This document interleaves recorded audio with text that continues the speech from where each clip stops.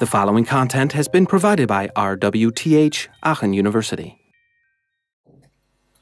All right, let's get started. Good morning, everybody. Designing Interactive Systems 2. Today, we're going to be talking about the X window system and Smalltalk, two pretty original window systems, and especially X, which I gave you a little sneak peek of last time, is a really interesting system because of its openness and its layer architecture that is very clear and well structured. So a lot of people have been tinkering with it, using it to try out new ideas of how window systems could work or how a particular part of it could be exchanged. For example, if you have an idea of a different way for people to manage their windows on screen, you could exchange the window manager in X and everything else would just be there for you to use. And that's pretty much the only system that is in, that has a wide user base and that is available for a lot of platforms where you can do that. So let's look at X. We had a brief look at the architecture that I told you about, which was basically that the Windows system is now split up with a network cut in the middle. You still have the hardware and the operating system running down here, the user sitting in front of it, typing, looking at the screen. But parts of the Windows system are now situated on this end of the network, if you like, on the computer in front of the user, whereas other parts are actually running somewhere else. And remember the confusion about server and client. The server is the thing that would typically be running on a terminal in front of you, and the client app that is doing something, doing some computation and doing some business logic is something that is running on a big mainframe somewhere, which we would naturally usually call the server, but that's why the names are reversed, right? So if you like, the server is running on a client and the client is running on a server. And the window manager being off here to the side. So what the X server does, if we zoom in a little more closely here, is that it basically provides the things that the base Windows system does and provides the things that a graphics library does. So it talks to the hardware, to the operating system, renders drawing commands, receives events in the graphics event library, and is then also sort of responsible for managing these base Windows system level windows, right? Rectangular areas on the screen. The X server itself is a program that you just launch on a computer. So it's not even running as part of the operating system by default, but you actually run it as a user level process. And then it sits here and receives commands from the network and processes them and does the input-output on the local computer that's in front of the user. The X server itself is split up into two layers, which again create a kind of sub-virtual machine level here with a device-dependent X and device-independent X level, so that the device-dependent one knew exactly, for example, what kind of resolution the screen had, how many colors it could render, whether it was black and white or a color. Whereas the device-independent X layer didn't have to worry about many of those things. The X was actually standardized by the ISO, so it's, the API to write applications that run on X are standardized by the ISO, but it still has sort of a limit because X is open source, and you can change any part about it if you want to, and people have. But if you change it, if you change the X server, if you change the API, that basically means that you are sort of trying to change the protocol. And the protocol between the client and the server that goes across the network is static. It's not built to be extended dynamically with new kinds of events or something like this. So if you mess with it, you're basically building a new X server, you're changing the way to talk to it, and you now have a version that isn't, upwards compatible with other versions. So you could write applications for your version of X, but then others couldn't use those features easily. The graphics event library back there was pretty simple. It was a direct drawing system. What does direct drawing mean?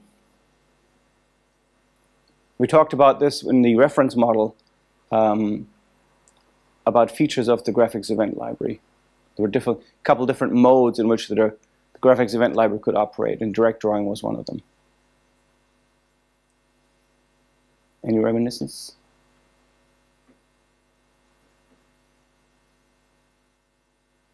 Simplest mode. So what's the simplest mode of the graphics event library? If you send it a drawing command, what's the simplest way for it to handle it? Any thoughts? Yeah. It works a little bit like Paint, I guess. So it draws directly onto the desktop, and if something is moved or everything is redrawn.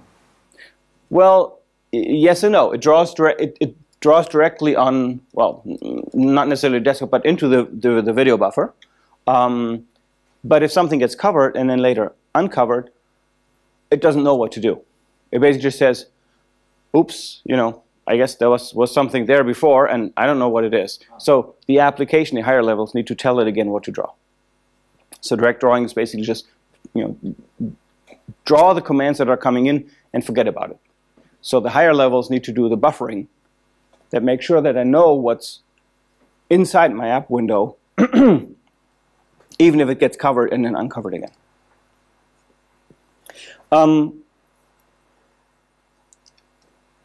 That is actually something that the base Windows system then provides optionally. So while the graphics event library has no idea of buffering what it's drawing, it's not keeping a backup copy, so to say. The base Windows system, next level up in X, does offer that feature optionally to applications. So if an application says, yeah, I want you to take care of, you know, keeping track of what was on the screen if a window covers another window and then uncovers it again, then you can ask the base Windows system to do that. The graphics event library also, in other respects, was built, you know, typically for the time, if you like. So basic pixel-based drawing. So a raster model, which is what we called it. So you draw in, you know, whatever, 1024 by 768 pixels, for example. And if you wanted to clip the content, you could only do that in rectangular ways. So no like fancy non-rectangular shaped windows on the screen, for example. The X server itself was also built as a simple single entrance server. So it was handling things in a round-robin fashion, meaning that if an application sent, you typically would have many X clients running, talking to the server, right? Because the server is sort of the thing that's rendering essentially your desktop, your entire GUI in front of you. So you've got a couple different apps running on it, and they would all be sending their drawing commands to you, and you would paint them.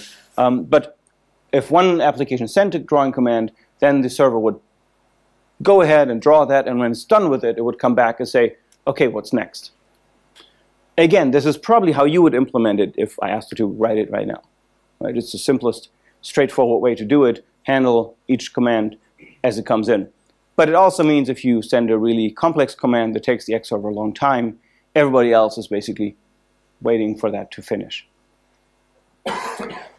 And when we talked about the reference system, we saw some alternatives of handling that, right? Having multiple copies of the server running in multiple threads that could each handle things, or you know, just put locks on certain critical resources in that case that shouldn't be written to from two parts at the same time. You could actually, if you wanted to, even run multiple X servers on a single machine, because it's just a user level, a user level process. But that would be a pretty weird thing to do, because you normally have the X server take over your display and run in full screen mode, so it's basically rendering the whole desktop background and putting all the applications into that. So here's the protocol of X and the client and the server talking to each other, what's happening across that network. It's an asynchronous protocol. This is what I mentioned when I said like X was actually an improvement over its predecessor that had been done, the W window system, because that was a synchronous protocol that was always waiting, but even the client was not doing anything until it got a response back that the command had been completed. Now at least the client can continue to do its thing. So you can send a drawing command off, and then you can do some other computation, and then you can send another drawing command off. You don't need for the drawing command to be finished before you can continue doing something else. So that's nice. And that was a big performance improvement in X. So it's an asynchronous protocol. It's basically just a byte stream going between client and server. The transport layer, like TCP, would guarantee your order, which you probably know from networking classes. It was built on top of TCP, but theoretically you could use other transport layers. Nowadays, nobody remembers that there could be any other layers than TCP, basically. And they measured that the overhead that the whole sort of putting a network in between client and server was creating was about 20%. So not too bad, right? If you were running an application locally and then you put sort of the network communication in between, it wasn't making things magnitudes of times slower. Now, of course, those numbers from today's perspective should be taken with a grain of salt, because both local computation has become much, much faster than 30 years ago, and also network communication has gotten much, much faster. So you'd have to see what that works out to today. This was a packet-based communication protocol, so you're sending packets along that say how long they are and you know what kind of resource IDs, for example, you're talking to. For example, a packet might say, please make the following base window you know, invisible on the screen or something. So you need the ID of that resource, of that base window, to execute commands on it. And they would have opcodes, so operation codes, very much like, you know, you'd expect pretty much any normal protocol to do it. The very first packet that gets sent is a little weird. It is basically the initial way of the client, that application running on that mainframe, trying to establish a connection to the X server. So you have to imagine when you're writing a client, an application that wants to do a GUI in X, what you first need to do is you need to set up a network communication to your X server, because it might be running on a different machine. Now, in practice, in the later years of X, oftentimes people would be running their X server and their X clients all on the local machines, because, you know, computers got much more powerful, the kinds that you had on your desktop. But since the network communication was built into X as into the architecture, you always had to do that network connection, even if it was a local one. So that first packet was kind of an exploratory packet, right? It figured out, okay, so what is our byte order, and what version of the protocol are we running, and do we require any authentication from the server, those kinds of things. Once that connection was established, and that was a call, of course, that the client did by talking to the xlib, the X library, then there would be four typical kinds of packets. Requests from the client to the server, for example, to draw something. Sometimes you would get back, you'd get the reply, yes, this was drawn, although this was not something that the client was waiting for. Sometimes you'd get an error, maybe, if, for example, you ask for a huge base window system and the server said, sorry, I can't give you that because of maybe memory constraints or display constraints. And then, of course, there are events. So user moves the mouse or clicks the keyboard, the server needs to pass that on. So a typical thing would be client sends the first packet to the server accepts, hopefully, the connection, and then from then on, the client can use xlib API calls to actually talk to the server. So you'd send a request saying, like, please draw the following graphical shape. Server would say, a little later, I'm done. Meanwhile, the client could actually continue doing its thing since it's asynchronous. Or it might request something and the server might say, no, sorry, I can't do that. Or you'd have all these events coming in from the server. Which do you think? Yeah, go ahead. Can the server buffer events? So the way that this works is yes. So the client, there's an interesting way of making sure that the client can send events and also receive, send packets and also receive packets.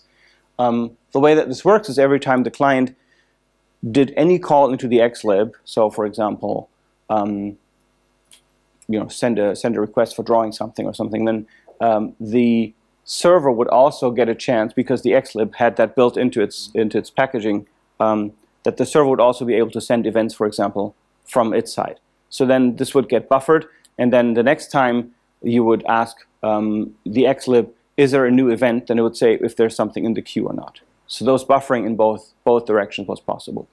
But in the sense that the server would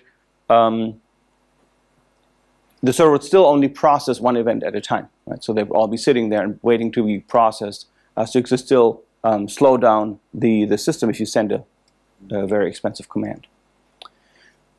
Which of these event types that we're talking about here, or that are being sent over, or the packet types, do you think was the most frequent one?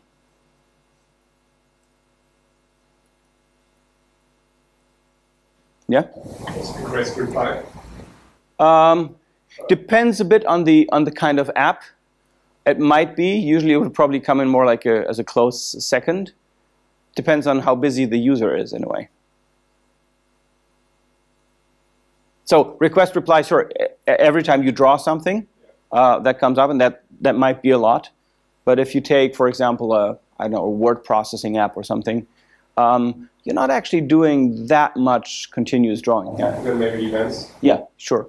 In most cases, it will be events because the user is constantly probably moving the mouse around, typing stuff, or doing things like that. So those would be the kind of most frequent things that would be happening. Okay, so I was mentioning the xlib a lot, and the xlib, usually if you were writing applications for the X Windows system as an application developer and as an app developer, you wouldn't worry much about the server, right? The X server would just be something that was running, and you don't care, really. It's a process that's running on some computer, maybe on the same one that your client is running on, or a different one.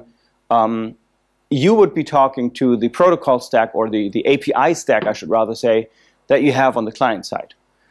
So you're actually writing your application code for that mainframe in the basement, right? And that has the xlib as the lowest level to talk to, and then it had two other layers above that. And these were making up the UI toolkit, but also, since we're now basically, we're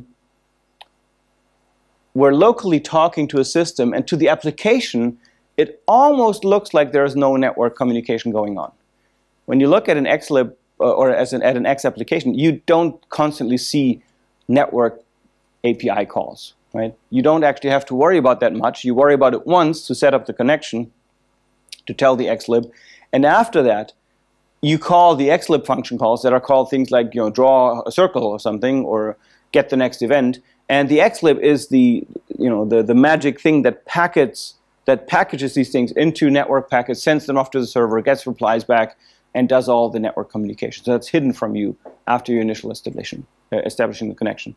Yeah. If you speak about networks, in the sense that you have a laptop where everything is on it, so the client and the server, yeah. We are still talking about the main network of the system. So internally, is there not a separate network, but it is the network that's also connected to the outside if there were no firewalls. Yeah. ISO, OSI level, we're on level 4, like TCP. We're talking TCP really, and you'll see this actually in the first call that you do, the very first call you do into the xlib to establish that connection to the server is a call where you basically give it an IP address.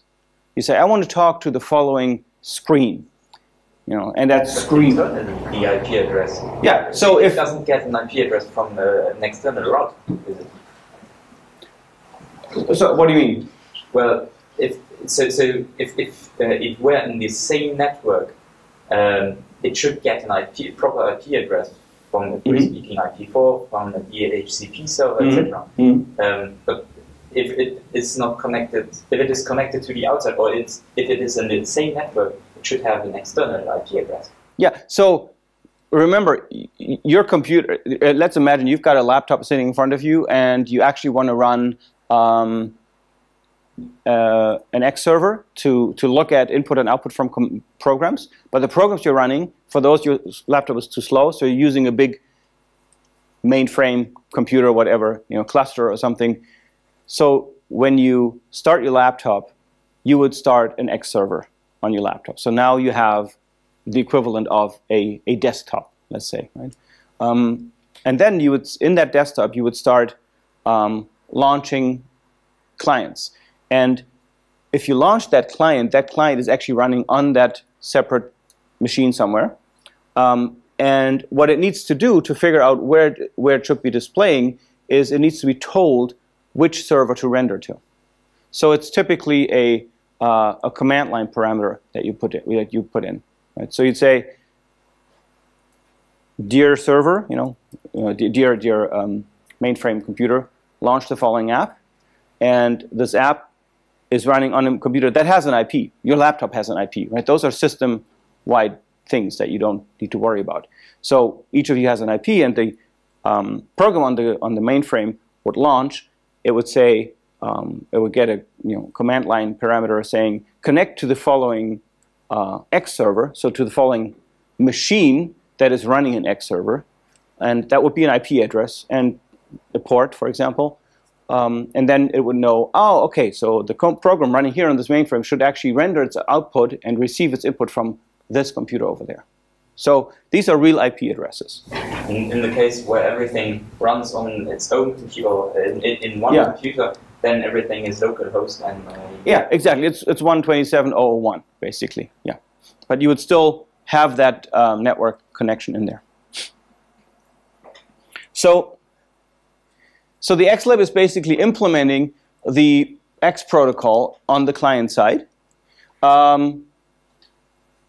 Every time it gets called, it checks if there are any packets that arrived from the server that contain events like mouse movements or keyboard pressing, and begins to create a queue on the client that then the application can query and pull stuff out of. As an API, the XLib looks very much like a graphics and event library to the app. That's why I'm saying it could be a little confusing, because we basically have the XLib that on the client side looks like you're talking to the graphics event library, because you're sending it commands like draw circle or get next event, typical stuff that you'd expect from a graphics event library. But in reality, it's just a wrapper around network communication, and the actual event processing and graphics drawing is actually happening somewhere else on the X server. So if you would like to say in a more abstract way, you can create, delete, modify resources on the X server. Those could be windows, for example, events, those kinds of things.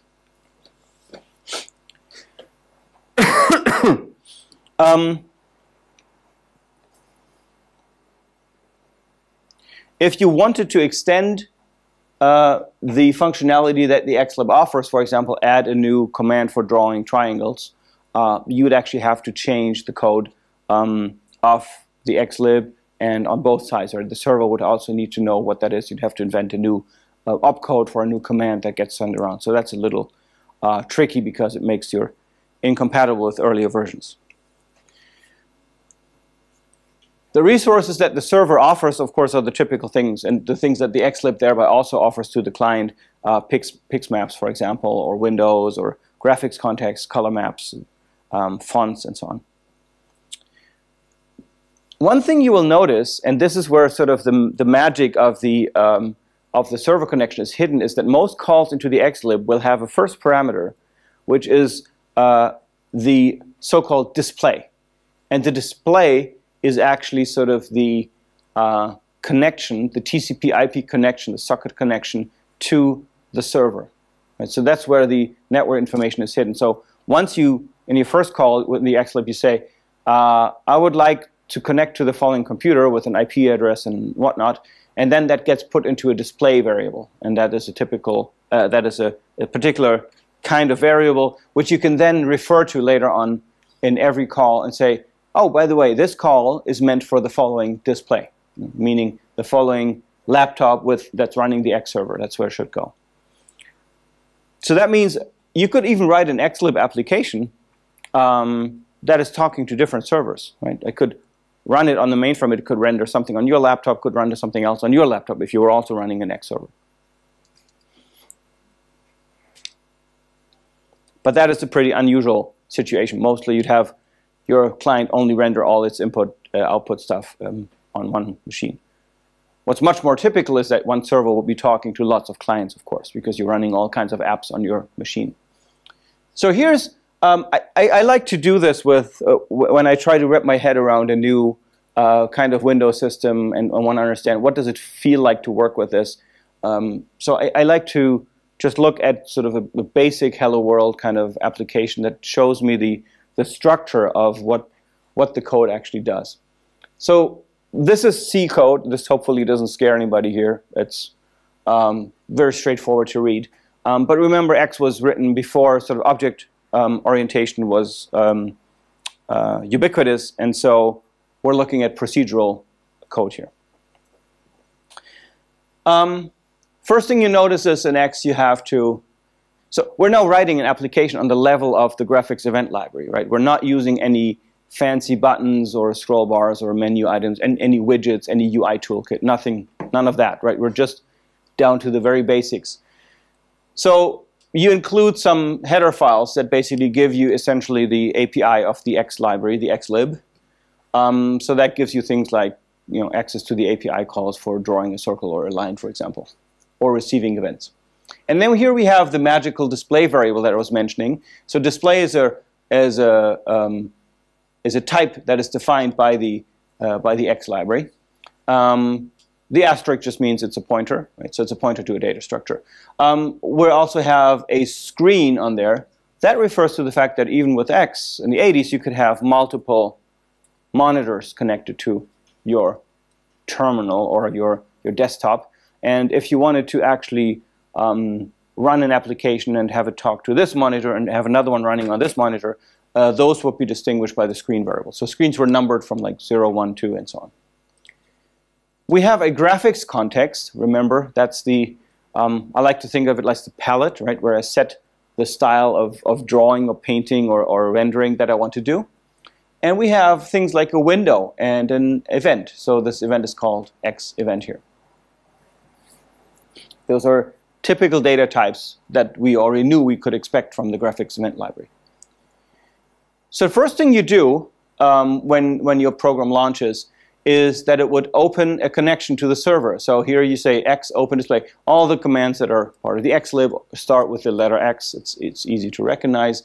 And here we see the IP address I was talking about, right? And the :0 here basically is the screen on that server running on that at that IP address that I want to talk to. I pick the default. Sorry, that's the display. That's the first X server running on it. The screen then is picked here by the default screen based on the display I just got. So I now know that I'm drawing to the screen that the X server typically wants to present things on. And now I've established my connection, and now I don't need to worry about this anymore. But notice that all the other calls later on, D, this comes up a lot, right? Even down here, drawing a line. Every time I do something, I tell the xlib which server I actually want to do this on. Right? So I'm passing on this display variable a lot in every procedure call. Now I'm creating a window. Remember, I'm telling the xlib to create a window. It doesn't really create a window. All it does is it takes my request, sends it over to the X server as a packet, and the X server creates that window on the computer in front of the user. So this code running on the mainframe, right? Remember that? And so here we have the display variable in here. We're telling it to use the default root window as its parent. So that's basically the desktop, the screen background on that X server that is rendering. You pass in some X, Y coordinates and some width and height of how big you want that window to be. I haven't specified anything here. You set what kind of border you want, and you tell it what you would like to use as foreground and background color. So as foreground color, I'm using a defined function here, which is the black pixel, with whatever the display considers to be a black pixel. If it's, for example, an inverse display, that could actually visually be white if it's a white on black display. So black pixel, white pixel goes in, and so those define the foreign background. And now we've created a window. So we've now created a resource in the X server that's running on your laptop. We then say, oh, I want to actually map that window, which means to actually make it visible. So remember from the reference Windows system, windows can be existing in the server as a data structure. You could draw stuff to them, but you could actually not show them yet, right? You often actually want to do that if you have a lot of things to draw and you don't want the user watching you while you're drawing if it takes a long time, and then you show it at some point when the drawing that you wanted to put in there is ready. Let's say you're loading, a JPEG image over the net or something. You don't want people to watch you loading this over a slow connection, so you wait until it's done and then you show it as a whole.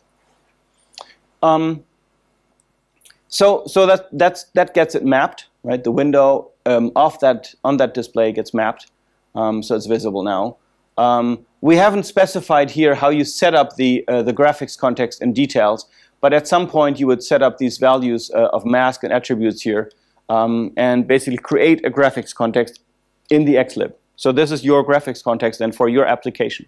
Remember the princess principle, right? This application thinks that it has its own graphics context. It doesn't need to worry about other applications rendering to the same server because the base Windows system makes it look as if I'm the only person doing that. So I've got a graphics context now, and now I say, when I'm requesting events, first of all, I already know every time I pick up an event, princess principle, I only get events that were meant for my app, right? I don't get events meant for anybody else. Base Windows system takes care of that. But I actually want to filter it down even further. I only want to know about two kinds of events. Exposure, which means my window just got uncovered. So this is one of those typical examples where the system tells you, hey buddy, some other window just went away and exposed your window. And then the base Windows system might say, I don't know what to do if it isn't doing buffering, so please repaint yourself. In this case, the app needs to do the repainting. The other kind of event I'm interested in, that's why it's linked with an OR here as a mask, is button presses. So did actually an event that arrived for my application include a mouse button press? So that's the mask that I'm setting up that I'm interested in listening for events on that window, on that display, so on that server. And then I'm running an endless loop. Here I'm calling the next event xNext event call. So that basically says, dear XLib, please check your event queue that you've been filling up from the server with events coming in from the user, and give me the next event off the top of that queue. Gets put into a data structure E, which is an X event data structure, and then I look into the type part of that data structure and say, hey, what kind of event is it? I know it's only going to be exposure or button press because the xNext event here, I set my filter for events that I want to receive back to only be those. So if the XLib has other kinds of events, I'm not getting them for that window. So if it's an expose, which means actually there was just an uncovering of the window, I'm going to redraw my content. That will also happen the very first time the window gets created, right? Because then it's basically empty and doesn't know what to do. It's exposed for the first time, you could say. And the amazing thing that I'm painting into my XLib window here is a diagonal line. Right? It's going from typically XY in Windows systems is the top left, not the lower left as you have been trained to where you should put it from mathematics. Windows systems often put it at the top left. So on the display, on that window, with the graphics context that I've set up, at location X, Y, and width and height, I'm going to be drawing a line. So I'm painting this line, and then I'm exiting this switch case. If I have a button press, on the other hand, I'm just exiting the program. So that at that point, I'm gone. I could have destroyed the resources in the server if I was a nice person. Didn't do that here, but those resources will probably go away as part of the fact that the server loses the connection to this client because it just stops being there. So this is a very, very simple application that would be working even today if you compiled it and ran it on a computer that's running an X server. You could run this kind of app. But it's kind of, you know, tedious, right? I'm drawing with lines and stuff. I have no widgets available. So let's look at how widgets are done. Again, X is a sort of a great example of a layered structure. You could really see that people were designing it that were trying to keep the architecture very clean and separate and layered. So even the widget set, or the user interface toolkit, I should say, is layered in two parts. The thinking behind that was, well, we're creating a window system, but we don't really know how people want their widgets to look. Maybe somebody wants to design a widget set that is all 3D and fancy with shadows and stuff, and somebody else wants something very, very simple, straight, and fast that doesn't use as many resources. So they made even the widget set exchangeable. Okay, so you can actually exchange the whole, what we would call the user interface toolkit in X. You can exchange the widget set. What stays is the XT intrinsics. The XT intrinsics were basically generic functions that you will always need if you're working with widgets. So, and this was actually where you could see, starting with the developers that wrote X, they were beginning to think in an object-oriented fashion, because a lot of things in there look like they're trying to do objects, but they can't really do object-oriented programming because they're working with C APIs. So a lot of it looks like you're trying to do object orientation. So what the XT intrinsics were offering were basically functions to implement an object-oriented widget class hierarchy. So they contain things like create a widget, or destroy a widget, or render a widget. They were containing basic functions for event processing. But they didn't specify exactly what the widget looks like. That happened in the widget set above that.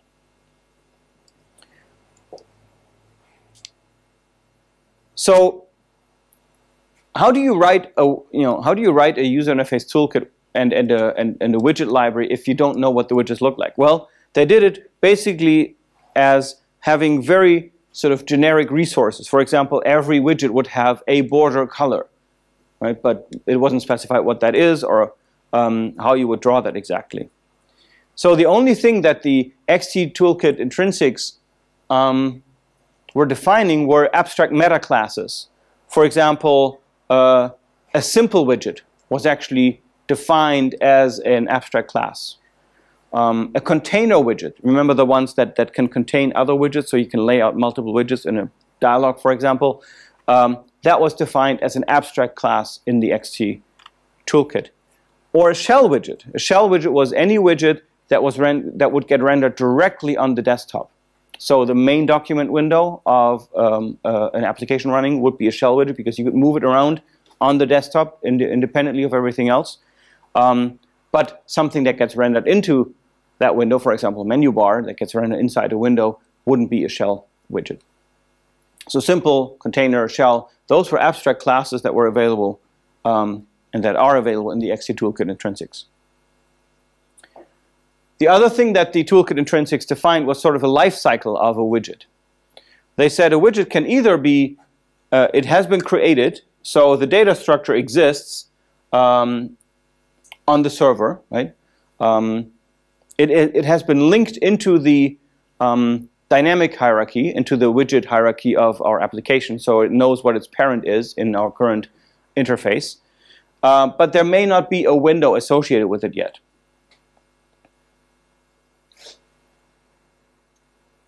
The next step would then be that it gets managed. So if you, for example, create 5 buttons and you put them all next to each other as children of a dialog box, right? They should all go at the bottom. They may actually be too big to all fit into the dialog box if you gave the dialog box a particular size.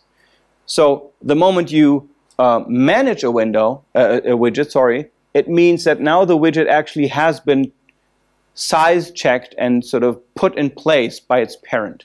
So the dialog box container says, okay, I'm only, whatever, 100 pixels wide, so each of you only gets, I don't know, 18 pixels or so that there's a little bit of space between you guys. So then the size and also the position has been determined. This is for shell windows, this is also part of the policy that the window manager will have a say in too. And then, as I said earlier on, the data structure already exists, but now we are actually going to create a window resource in the server. That's when you realize it. Realizing is the next step of a widget's, if you want, life cycle. So now we have everything put in place. We've got the data structure that's been created in the xlib. We've got the corresponding base window system window in the X server. The data structure in the xlib in your client is actually set up so that it's connected to a parent, so everything is fine. The only thing that's missing it still isn't on the screen. For that, we go to the last state of the life cycle, which is mapped. If I set a widget to being mapped, that says, I actually want this to show on the screen. Do you think it would be on the screen then, at that point? Or could you think of a way where it still wouldn't be visible? Yeah? As we are only in the xlib here, I guess that mapped does only tell us that the command has been sent to create the widget. It's still not on the screen. Okay, so that's a good point. If you talk about the client's view of things, the moment it sends a command in xmap window, at that very moment we don't know it's on the screen yet. In fact, it's probably not, because it's going to take some time until that happens. But that wasn't the difference I was thinking of, although you're perfectly right with that. Even if the state has been completed by the server and the X server has set it to mapped and everything, it still might not be visible. Why? Yeah? Because some other window is in front of it, for example. Exactly. It might be covered by some other application. Remember, this is the princess principle. I'm thinking, all right, I'm on the screen now, I'm ready to go, but I don't know if some other window covers me. Application A has no clue that application B is partly in front of it. We don't know. Right? So that's important to realize as the this abstraction that the base window system creates, that you don't need to worry about those things as an application. So all these functions exist. So there's a function, for example, xtRealize widget, xtMap widget, all those kinds of things. And they work with all kinds of widget classes that you create on top of the toolkit intrinsics. It also does the event dispatch. So meaning that it defines the in the toolkit. Sorry, you've got a question? Yeah. You said that events get well processed even though they can't be shown on the screen. So in this case, a widget. Wouldn't it save a lot of power or computation time if you check first whether they are actually active and then draw them? Yes. It seems like an obvious improvement. Yeah. So what you're talking about is the question: how do you optimize the rendering of things? Of course, it's easier to render them all the time, but if you have one big window that covers like its widgets, you kind of waste the. That's absolutely right. But we can actually do that, right? So let's say I'm sending a paint command. Right? I'm painting a line or a circle. My application, my client code is going to say, draw a circle. That gets sent to the, I'm calling an xlib call to draw a circle. The xlib on the client side will have to do that. So send off the packet, send it over to the server. Now the server will get this in the base window system and will figure out, okay, so application so-and-so is trying to draw a circle in those local coordinates. That means global coordinates is this and this, and it's on that window.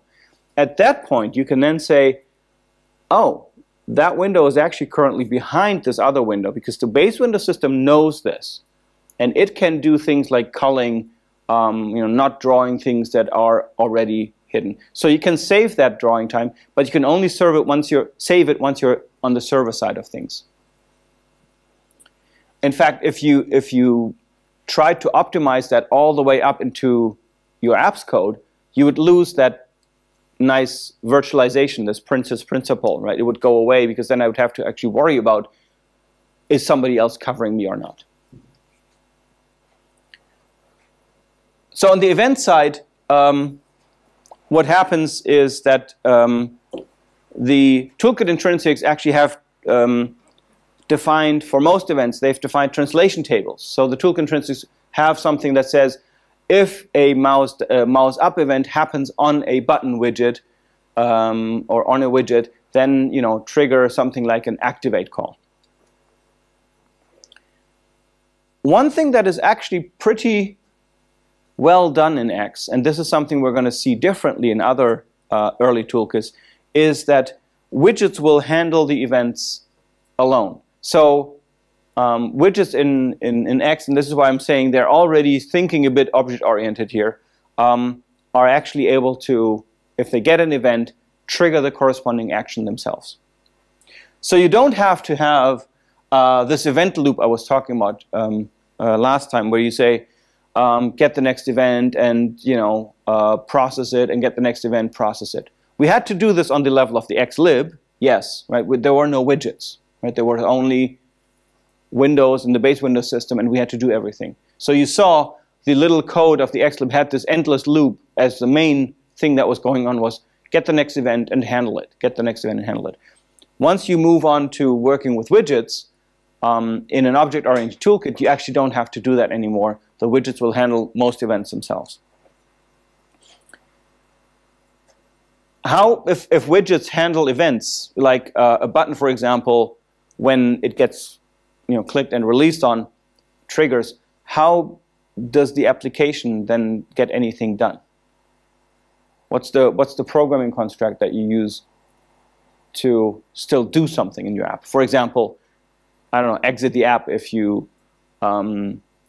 somebody happens to like click the quit button. Yeah. Callback functions. Callback functions, exactly. So with callbacks, right? So at this point, anything that the app itself needs to do, any logic, happens in callback functions.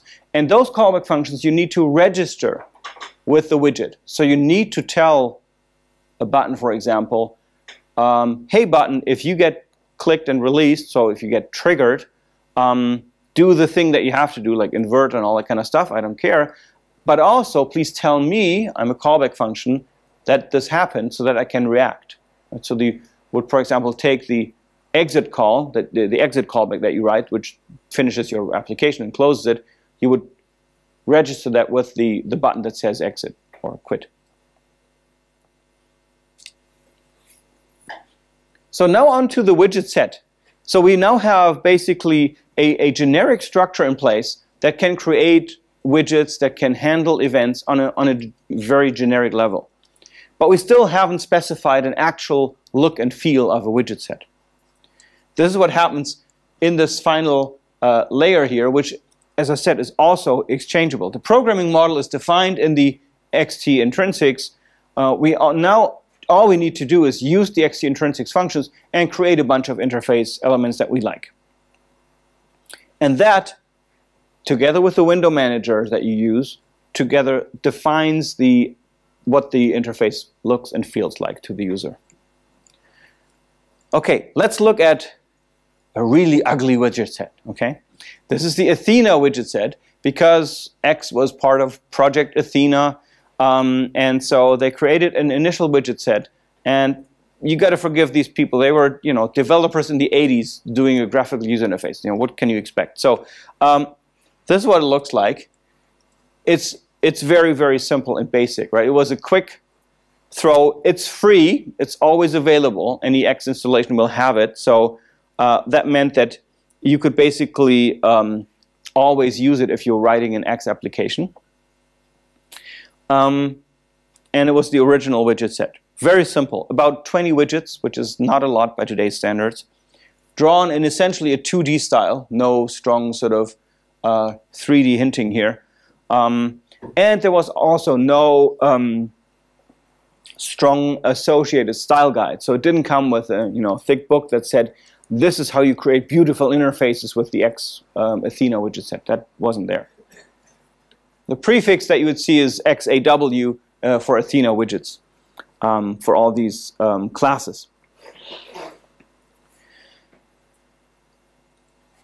The first one that you had was a simple Athena widget set. That was basically a direct derivative of the simple widget class that you had in the toolkit intrinsics. It just added a few resources like a cursor and a pix map to use for the border. So how should the border be painted? Then the interesting ones, well, interesting is maybe a little overdoing it. The standard ones that you would get are things like a label. We talked about and that's usually the simplest widget that you can find is one that you can just put some text into, maybe put a border around it if you want to. Then you'd have things like a toggle button that you could press and unpress, a menu button that would actually be able to be hooked up into a drop-down or pop-up menu. Lists. In this case, actually, lists were defined as things that could be in two-dimensional, so it could be rows and columns of these things. A radio button, where you can only trigger one at a time. A scroll bar, you know what that is. Even things like a little form widget. So, for example, to lay out things in rows and columns. So that would position things relative to each other. You could say, I want B to be to the right of A, and I want C to be below B. So the form widget itself would not contain these, right? These are three children that have been placed into it. Or a dialog widget, in which you could place, for example, a text widget and a bunch of buttons. That's basically just a special version of the form widget to use for dialog boxes. There are also some widgets that I like to mention here just to show you that this is sort of the Cambrian explosion of interface widgets, right? A lot of stuff was invented, tried out, some of it didn't survive. So this is more of a curiosity show.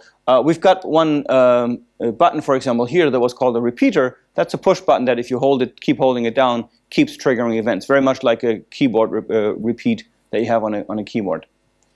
The panner was a kind of a 2D scroll bar, so you could move this thing in this direction and this direction. You actually might see this today. Have you seen something like this? I'm going to show you what it does. It was often linked to a porthole. A porthole is basically a view onto a larger canvas that you could scroll over in two directions. Yes? This is used like image previews and some ads and so on. Exactly, right. Yeah, you often see that in moving this thing around would actually pan over the contents that you're seeing through this porthole. Yeah. Also, if you press the third mouse button to scroll in some applications. Yeah, that's right. Yeah, that's right. Then you get the sort of that's just a 1D scrolling, but you get this sort of preview of what's happening, showing you a part of it. Yes. Strip chart, right? You actually had a widget to draw strip charts. Nowadays, you usually rarely find this as a standard widget in the widget set. It's typically something that applications have to define for themselves. Viewport is not so unusual. It's basically just giving you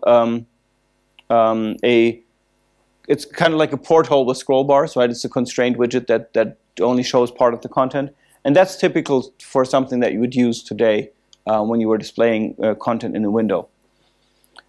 And funnily enough, there was even a widget to lay out things as a tree. I guess there were computer scientists that like trees, so they made a widget for it.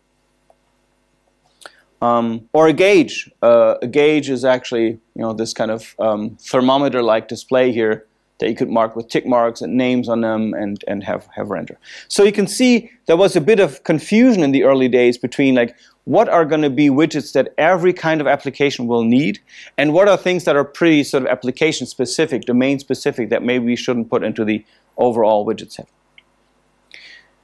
Okay, things got a little more beautiful with the motif widget set, or the, yeah. So Motif was a complete user interface toolkit that was done by the Open Software Foundation, which was neither open nor a foundation. It was closed source and commercial, but it did provide a much, much nicer 2.5D widget set that was kind of following the designs of the times. This kind of looks, you know, like Windows 95, the kind of stuff. They had more than 40 widgets available, and became the industry standard for X. So X, obviously, you know, Unix being a rock-solid operating system, was in widespread use in companies, and you know, X looked like a great way to add graphical user interfaces to Unix rather than having to throw all those computers and replace them with Windows machines. So X was running a lot on those machines, and if you then wanted to write a commercial-grade industry-level app, you would use the Motif toolkit so that the apps looked kind of polished and had a neat look and feel. Motif came with a style guide. It came with a user interface design language. It had all these bells and whistles, and as you can see, a much more sort of refreshed and sort of usable look to it. There was even a its own window manager. So, because when you think about it, the widget set is now defining the look and feel of what stuff looks like inside the apps.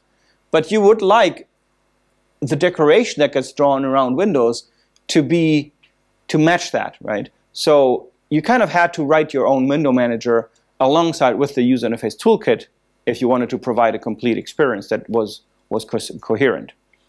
So that's why there was it had its own window manager. And here's an example of the Motif widget set. So you can see these things look a little more like what you might be recognizing as sort of a typical 90s style.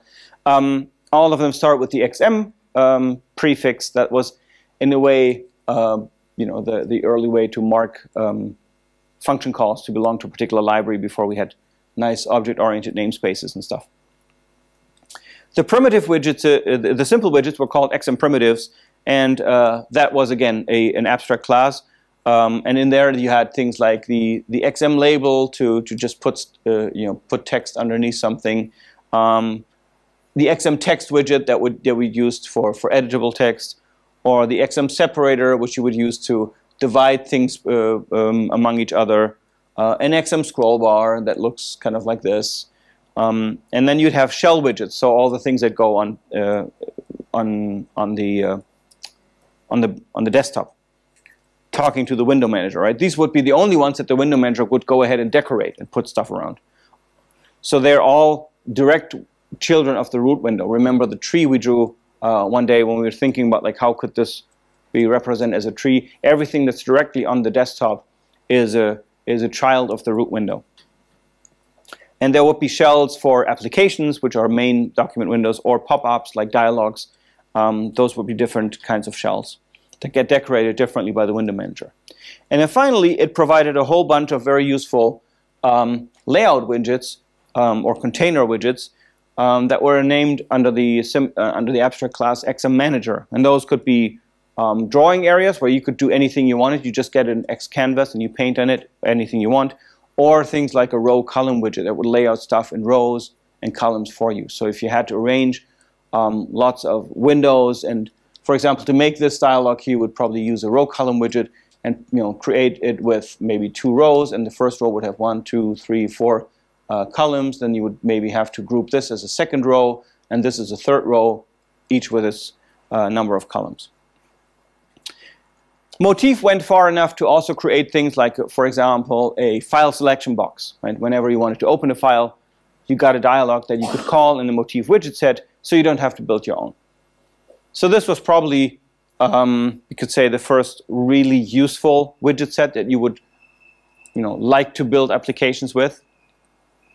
And it created a nice user experience for people to create apps on.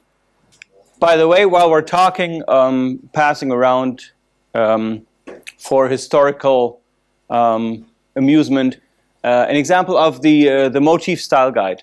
Not so much because we expect you guys to learn it by heart, but really so that you can see this is a typical style guide document that basically describes all the widget classes that you provide in a widget set and tells you what to do with them and how to use them, what they do.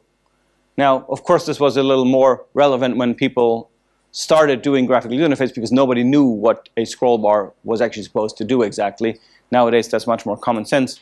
But it's still important to understand how to use widgets. And to this day, you will often see, for example, websites that use an editable text field to display some text that's not supposed to be edited. So those kinds of things are still necessary to tell application developers. Let's look at how you program in X once you have actually a widget set. So things get much nicer now. We're still including the X library as we did before, but we're also including the intrinsics and some utility classes that are not so important. And here we import all the headers from motif. And the push button would actually be included by the motif header anyway, but we mention it so that readers of the code can see which classes we're actually using. And this code falls into two parts. It has a callback function up here and the main function up here. Let's look at the main function. Here, we're creating two widgets, a top-level widget. This is going to be the one that's directly on the background. That's the one that the window manager will talk to and decorate. And then inside that top-level widget, that container widget, will be a push button. So not a super interesting interface, but hey. The top-level widget gets created using a call into the XT toolkit intrinsics. So this is not specific to motif. It's a general call that just creates a root-level widget that is a direct child of the root window. And it gets the name that we got passed into our argument vector here, which is the name of the program. It has a name that is also used as a resource identifier, so that in a separate text file we could specify, for example, colors and fonts to use in this interface. This is late refinement, right? Using a text file, which we're not seeing here, to specify these kinds of variables. And then a bunch of other stuff that we don't care about too much. But this XT initialize goes into the toolkit intrinsics. The toolkit intrinsics, in turn, call the X library and make sure that we are able to create a connection to the X server. The arguments, the further arguments that are passed in here get passed onto the XT initialize call, which, for example, would be a way to specify which server do I want to connect to, right? Because I still need to tell the code where my server is running. And then all we do is we use a convenience function from motif to create a push button with the look and feel that motif provides as a child of the top level. So here's the parent of the push button. It's the top level widget. It has the name push button in our resource file as an identifier to set its text or to set its color and stuff like this. And then we manage that child. Managing means, as we just said, it gets sized, positioned by its parent window. So now the push button is not just part of the widget tree, but it's also been sized and positioned accordingly. And now comes the interesting part that we talked about. The callback function needs to be registered. The push button needs to know what to do when it gets pushed, apart from inverting and that kind of stuff. So here we call another toolkit intrinsics function that is called add callback. So which widget are we adding a callback to? To the push button. What kind of callback do we want to register? Because remember when we talked about what kind of things should a button be able to trigger, we didn't just say trigger when you press and release, but also when, for example, a mouse enters the push button area or leaves it to display maybe a tooltip. So we are actually hooking this callback into the activate callback, which gets called. The list of things that you add in this list gets called when the button actually gets depressed and starts and triggers for sure. And the function that we want to hook in is the exit callback, exit CB up here. So now the push button knows which function to call when it gets triggered. Then we realize the top level widget. Realizing, remember, means we tell the X server to create it for real, to allocate the resources and all that kind of stuff. And we enter, by default, these widgets are also then mapped. And we enter the main loop. And interestingly, the main loop is a function in the toolkit intrinsics. So you don't see an event loop processing happening here. Right? There's no event loop processing code in the client app, which is a good thing, because you don't want to write that code every time you write an app. So instead, the toolkit intrinsics take over that role and handle events for you. It knows by now what your widgets are, what kind of actions to trigger when a widget gets an event of a certain sort, so it can do all this. So basically, your main function jumps into this main loop and never returns from here. At some point, the user will actually, so everything's on the screen now. It's ready to listen to events. Before you call this, no event processing is happening. But the moment you call this, your app is live. And at some point, the user will click on that button. When he does, the hooked-in callback function, exit callback, exit CB, gets called. And that basically gets passed in, hey, what widget am I hooked into? Is there any client data that I need to pass on? And any other callback structure. This is not too critical to understand what's going on here. The crucial thing is that we're now being a little bit of a nice person. We're actually closing the display. So we close the connection to the server, and that basically removes the resources that the server had allocated, and then we exit the program. So your program exits up here.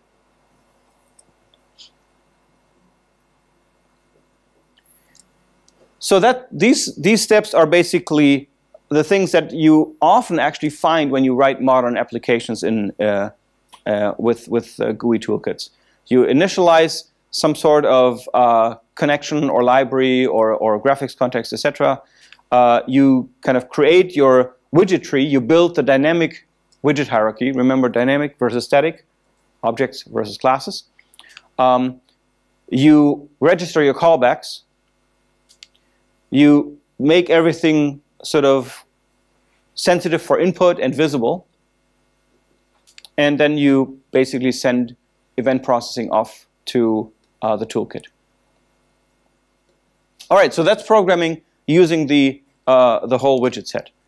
Now, the window manager that we talked about is in X is something pretty special. It does a lot of the things that we would expect, right? It does the decoration around windows. It communicates with apps by placing hints into the X server, so they have this sort of shared memory kind of shared resources communication going on. There's no direct, I wouldn't call the window manager in X directly from an app. They would communicate by resources that are being shared. It implements the look and feel policy and supports late refinement in the sense that you can load resource files at runtime to change the look of your application. And we can exchange it at runtime. So that's the most fun thing about the window manager, that you can kill it and run a different one.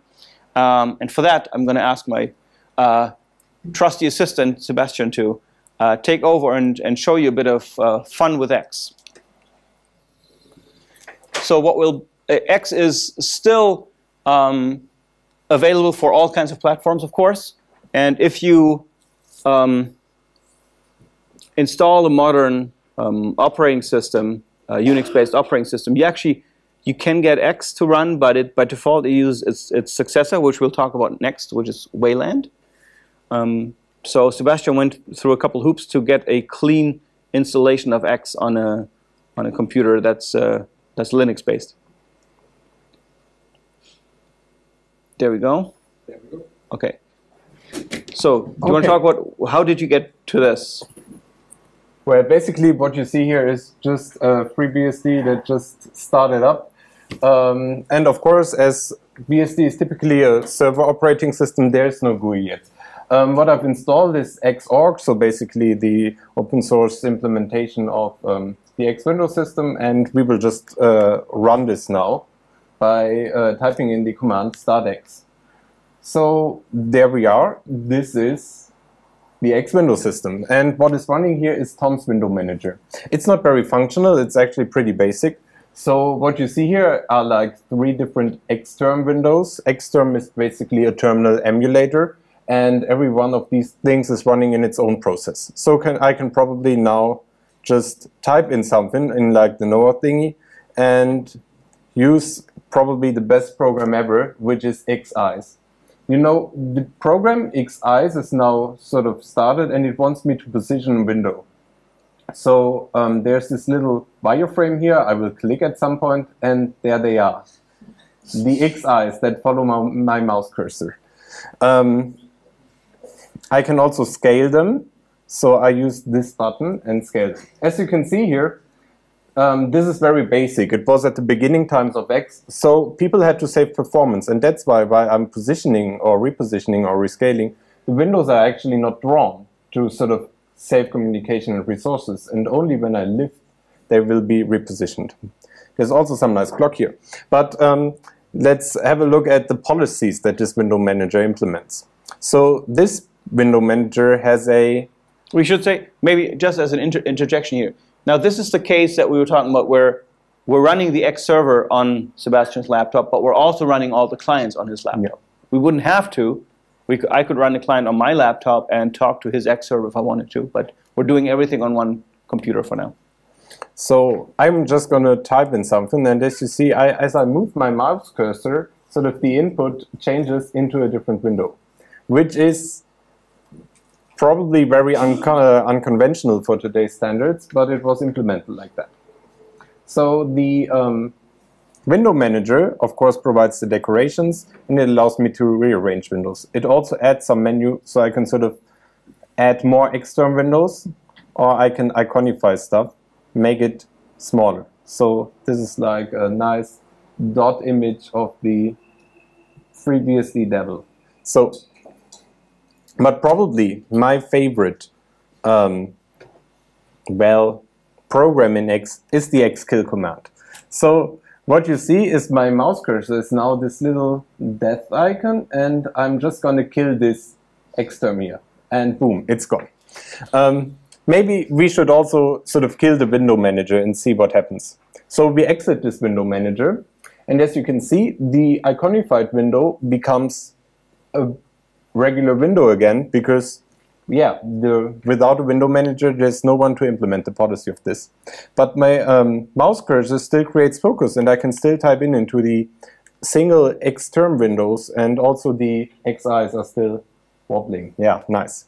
But what you can't do, for example, is you couldn't click on this window here and bring it to the foreground, right? No. Because that is something that the window manager would have to be around for. Yeah, no longer possible. So maybe we just start a new window manager. And as a contrast program, let's use this DWM, and it's a tiling window manager. So now all my windows were repositioned and are now sort of tiled, which is also nice. If I sort of close one of these Xterms, probably it will, I don't know, rescale. So there it is. Also, this window manager supports different virtual desktops. You can see this in the upper left corner. But probably DWM, still very basic, not that nice to look at. Let's just close it. And so what you also notice is that, for example, the clock isn't, as an application, isn't specifying that it always needs to be square, right? So the window manager could just implement its policy, which is I want to fill, always fill the maximum available screen without overlapping any windows, so it just painted the clock into the lower right-hand corner and stretched it.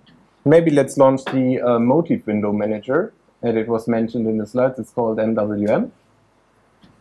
And there we are in the world of motif.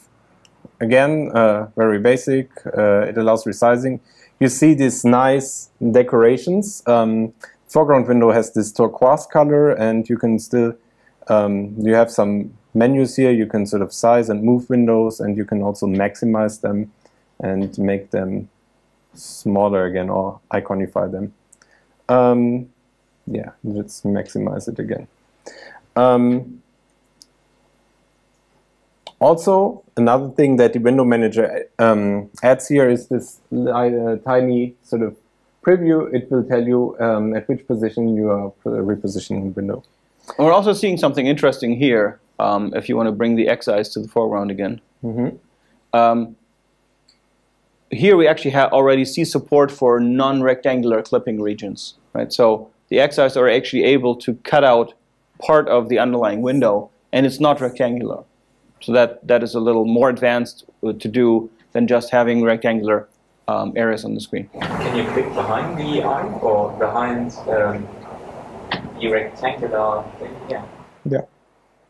So I guess you could even click between the eyes and bring the window. Click between the eyes, yeah. And bring that window to the foreground. So.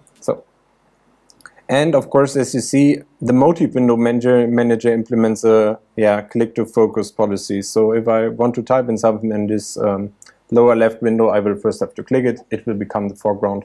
So basically, just as we know it from today's operating systems. Although this whole click to type versus focus pointer, these two policies are actually not that black and white these days. If you go in, I think modern versions of Windows and macOS, if you go to a background window, you don't click on it to bring it to the foreground, but you can use the scroll bar on it, right? So scroll bar events get passed to a non-active window rather than to the active window, which is a kind of interesting if you use your scroll wheel on your mouse, right?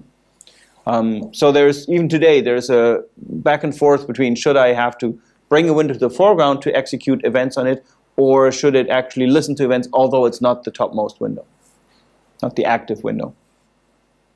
So now here you see the Eyes window manager, also very nice. It basically imitates the look of Windows 95 currently. It has this sort of start menu here, and the interesting part is probably that it has some settings. So on one hand, it is able to change the focus policy at runtime, but on the other hand, I can also sort of give it a new look. And yeah, now our window manager looks pretty nice.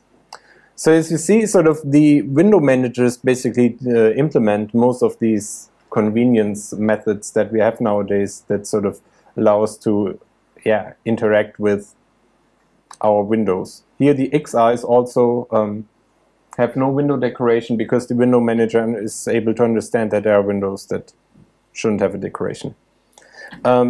It's also interesting. I mean, we don't really have any applications running here that have a lot of widgets inside, right? If we were running a motif application that had all these like motif-drawn buttons in it, then it would look really strange to use a different window manager because then you got a lot of inconsistency, right? So once you use applications with a lot of widgets from one kind, you also want a window manager to go along with that. Also, now you can see that we have a live resizing of apps here. So they are always drawn while they are resized, and also I can reposition them and get the immediate result. So close it. And maybe as a last step, let's have a look at GNOME, which basically also runs on X Bell. And what you see is now, basically window decorations that sort of match today's standards. There's also some taskbar at the top, and it has sort of support for sort of showing an expose of all open applications, support for virtual desktops, and it also implements stuff like this dock here, and it comes with own apps, so I can sort of open the calculator app here, and it is working because it sort of provides its UITK and apps. So let's play the Sudoku game. Yeah, easy mode. But yeah, this sort of shows you that there are different evolutionary steps, and the window manager became more and more complex, and this is basically the final thing that we saw like in the early 2000s. GNOME and KDE still running on top of X. As the underlying Windows system.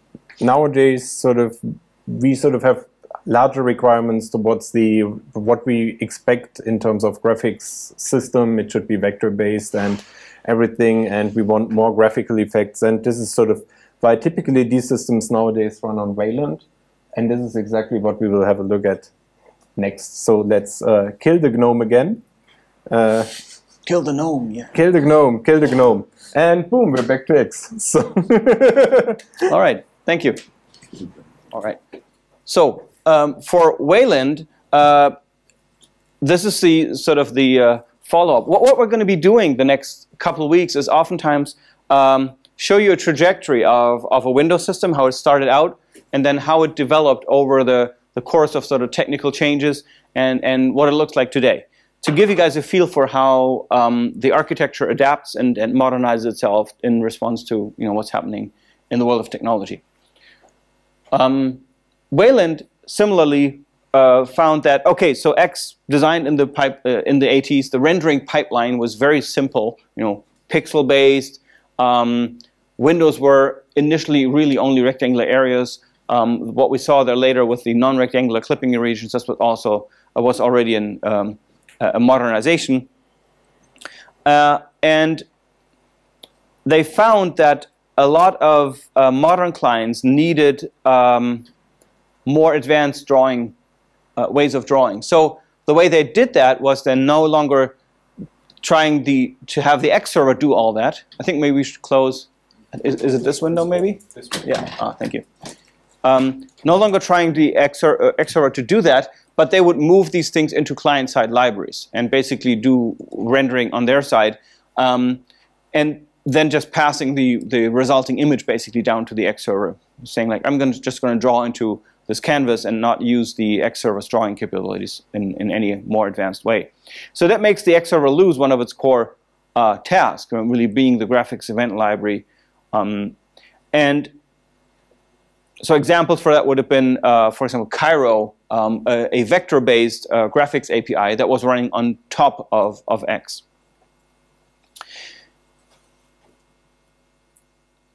There's also the expense of communication, right? When you look at X being designed as a distributed system, we saw every graphics call would go over a network connection, even if it was a local one. And that was okay as long as interfaces and the graphics we were drawing were relatively simple. Basically saying one pixel belongs to one app. And only the topmost app gets to decide what that pixel looks like, right? I could say, this rectangular area, or maybe the round area of the XIs, I know that whatever is shown on that pixel on the screen is only determined by the XIs app or by the Xterm app. How is that not the case anymore with modern Windows systems? Can you give me an example in your modern day desktop when you look at that, where a single pixel on the screen, what it looks like is actually influenced by more than the one foreground application? Yeah? With Windows, you can look through. Yes. So windows that have sort of a transparency to them, so that you can see the other window behind them. And that's, yeah, everybody kind of like tries that out when you first discover it, and then you're like, okay, this is kind of cool, but not really very readable. So you turn it off again. But there's another effect that everybody's using all the time that's also creating that same issue, that one pixel is no longer just controlled by one app.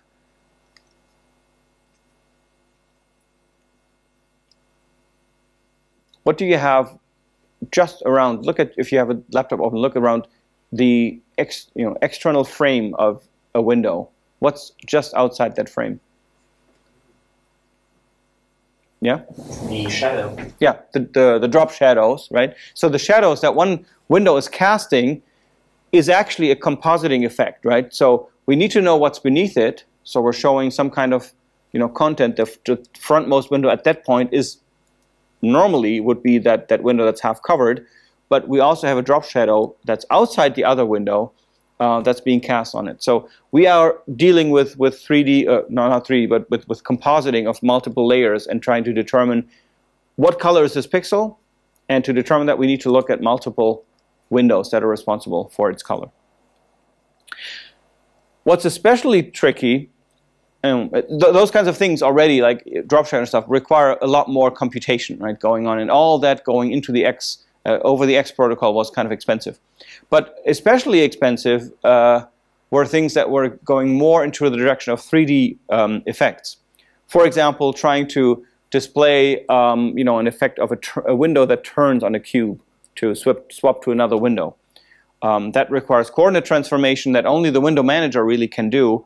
And that introduced even larger communication overhead, because now you had to go to the X server and communicate with the window manager over those shared resources. The window manager would have to do its thing.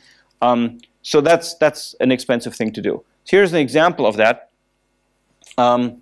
This is a somewhat modern version of a desktop that you could render on X that was basically rendered on a cube. So as you were switching from one virtual desktop to the next, you would see these things on a cube.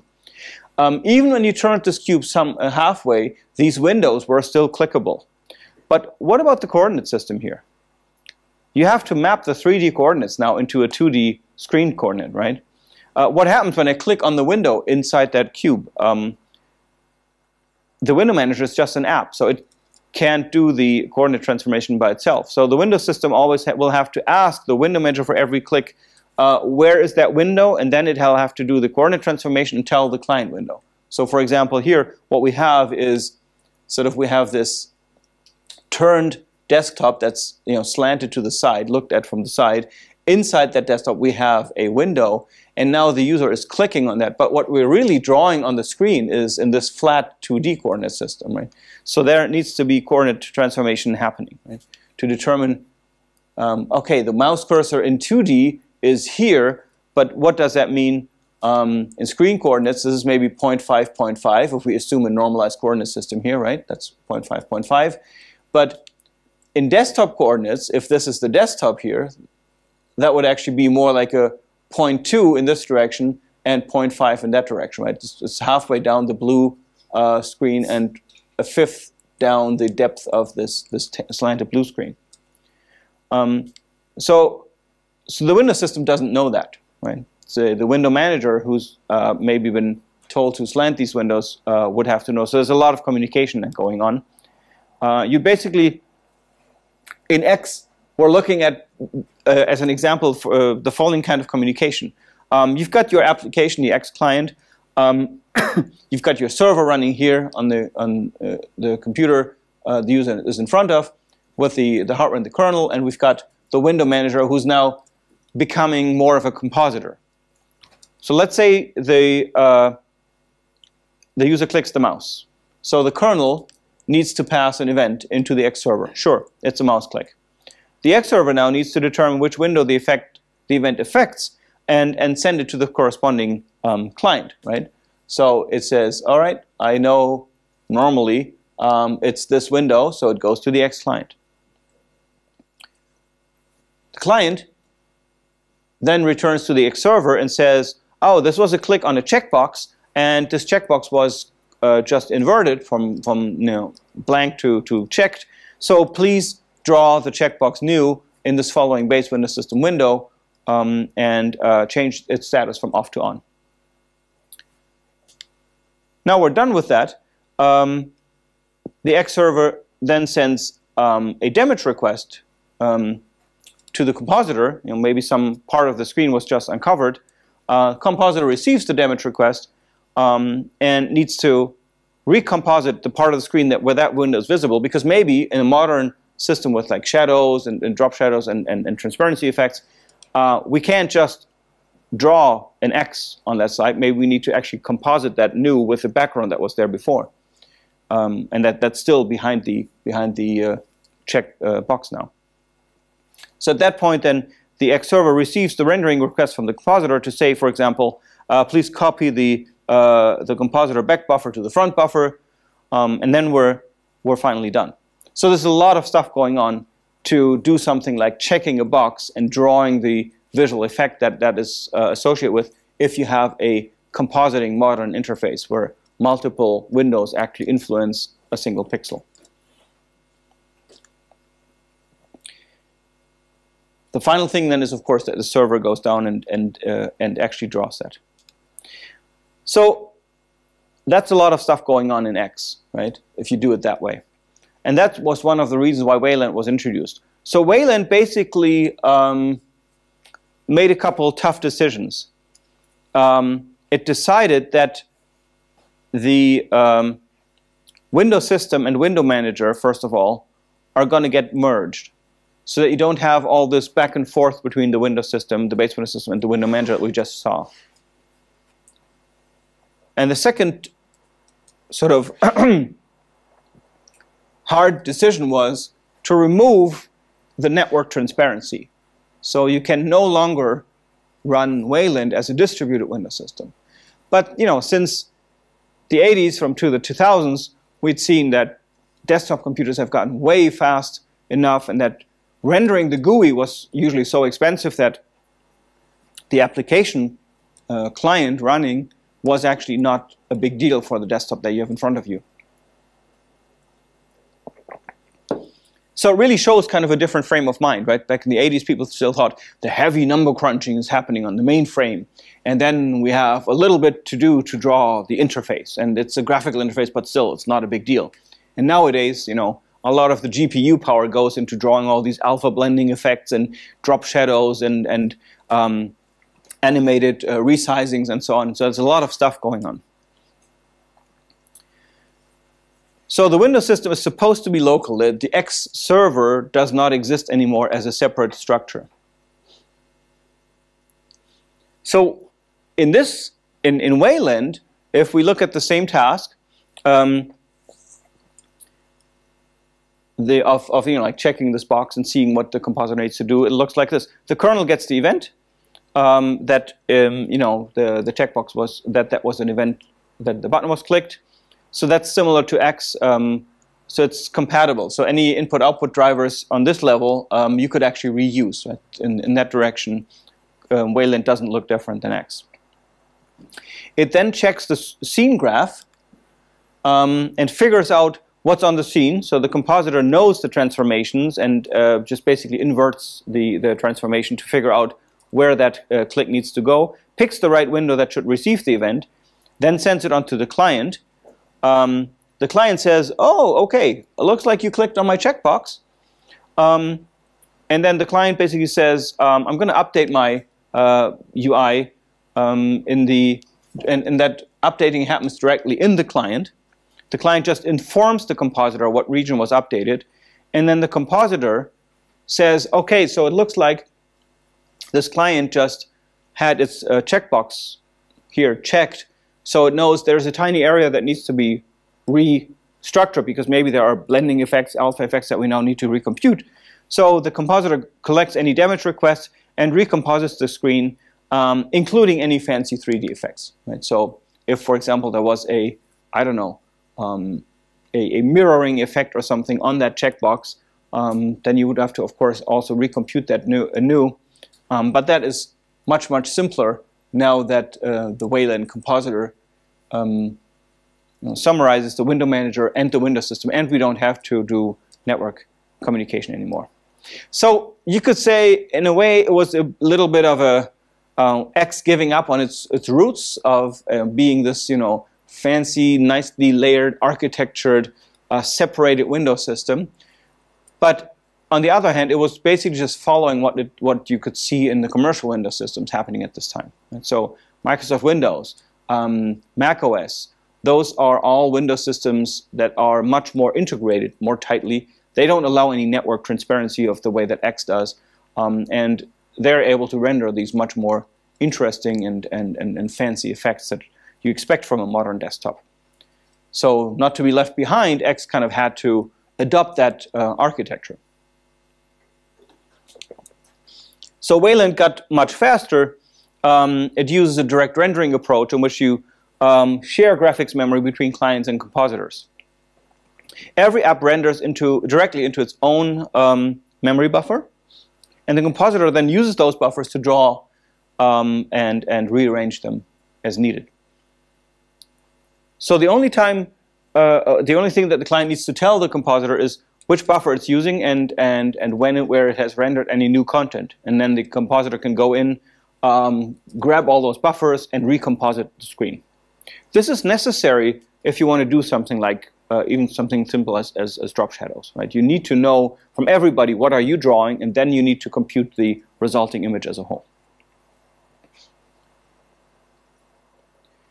This also allowed another development to be done much more easily, because 3D APIs were becoming more and more prevalent in the 90s, and by the 2000s they were ubiquitous for gaming and so on, but also for like scientific programming and visualization.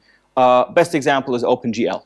And so OpenGL as a graphics API to draw 3D scenes. And OpenGL in X was really tricky, because X had no idea what OpenGL is, but OpenGL was basically a very fundamental drawing engine. So it was kind of standing beside the normal XLib functions. So what did you have to do? You had to grab a canvas in the server, say, give me a canvas, I'm just going to paint in it. And then on the client side, you'll be doing all your OpenGL computations and render everything out, and then take the resulting image and send it down to the server. So again, you're not really using the drawing functions in the X server anymore. You're just piping down full frames pretty much. So not very nice. So that would be sort of like your software version of it. But if you wanted to use OpenGL with the speed up of the graphics card that's sitting in your laptop in front of you, running the X server, then there was no way to do that, because you were just sending it images. So if you wanted to use that, then you had to sort of send the OpenGL commands down to the server and somehow reach into the server and use the OpenGL commands there. So that's kind of tricky. The Wayland architecture allowed much easier access to things like OpenGL acceleration. So that was one other reason why Wayland was the way to go. But it doesn't throw away X completely. If you still had an X client compiled, against the X library, X11 library, you could still run that, because one of the things that you can run in Wayland is called X-Wayland, and X-Wayland is an X server implementation with a couple changes that allows you to run your X client applications on Wayland using the X-Wayland server.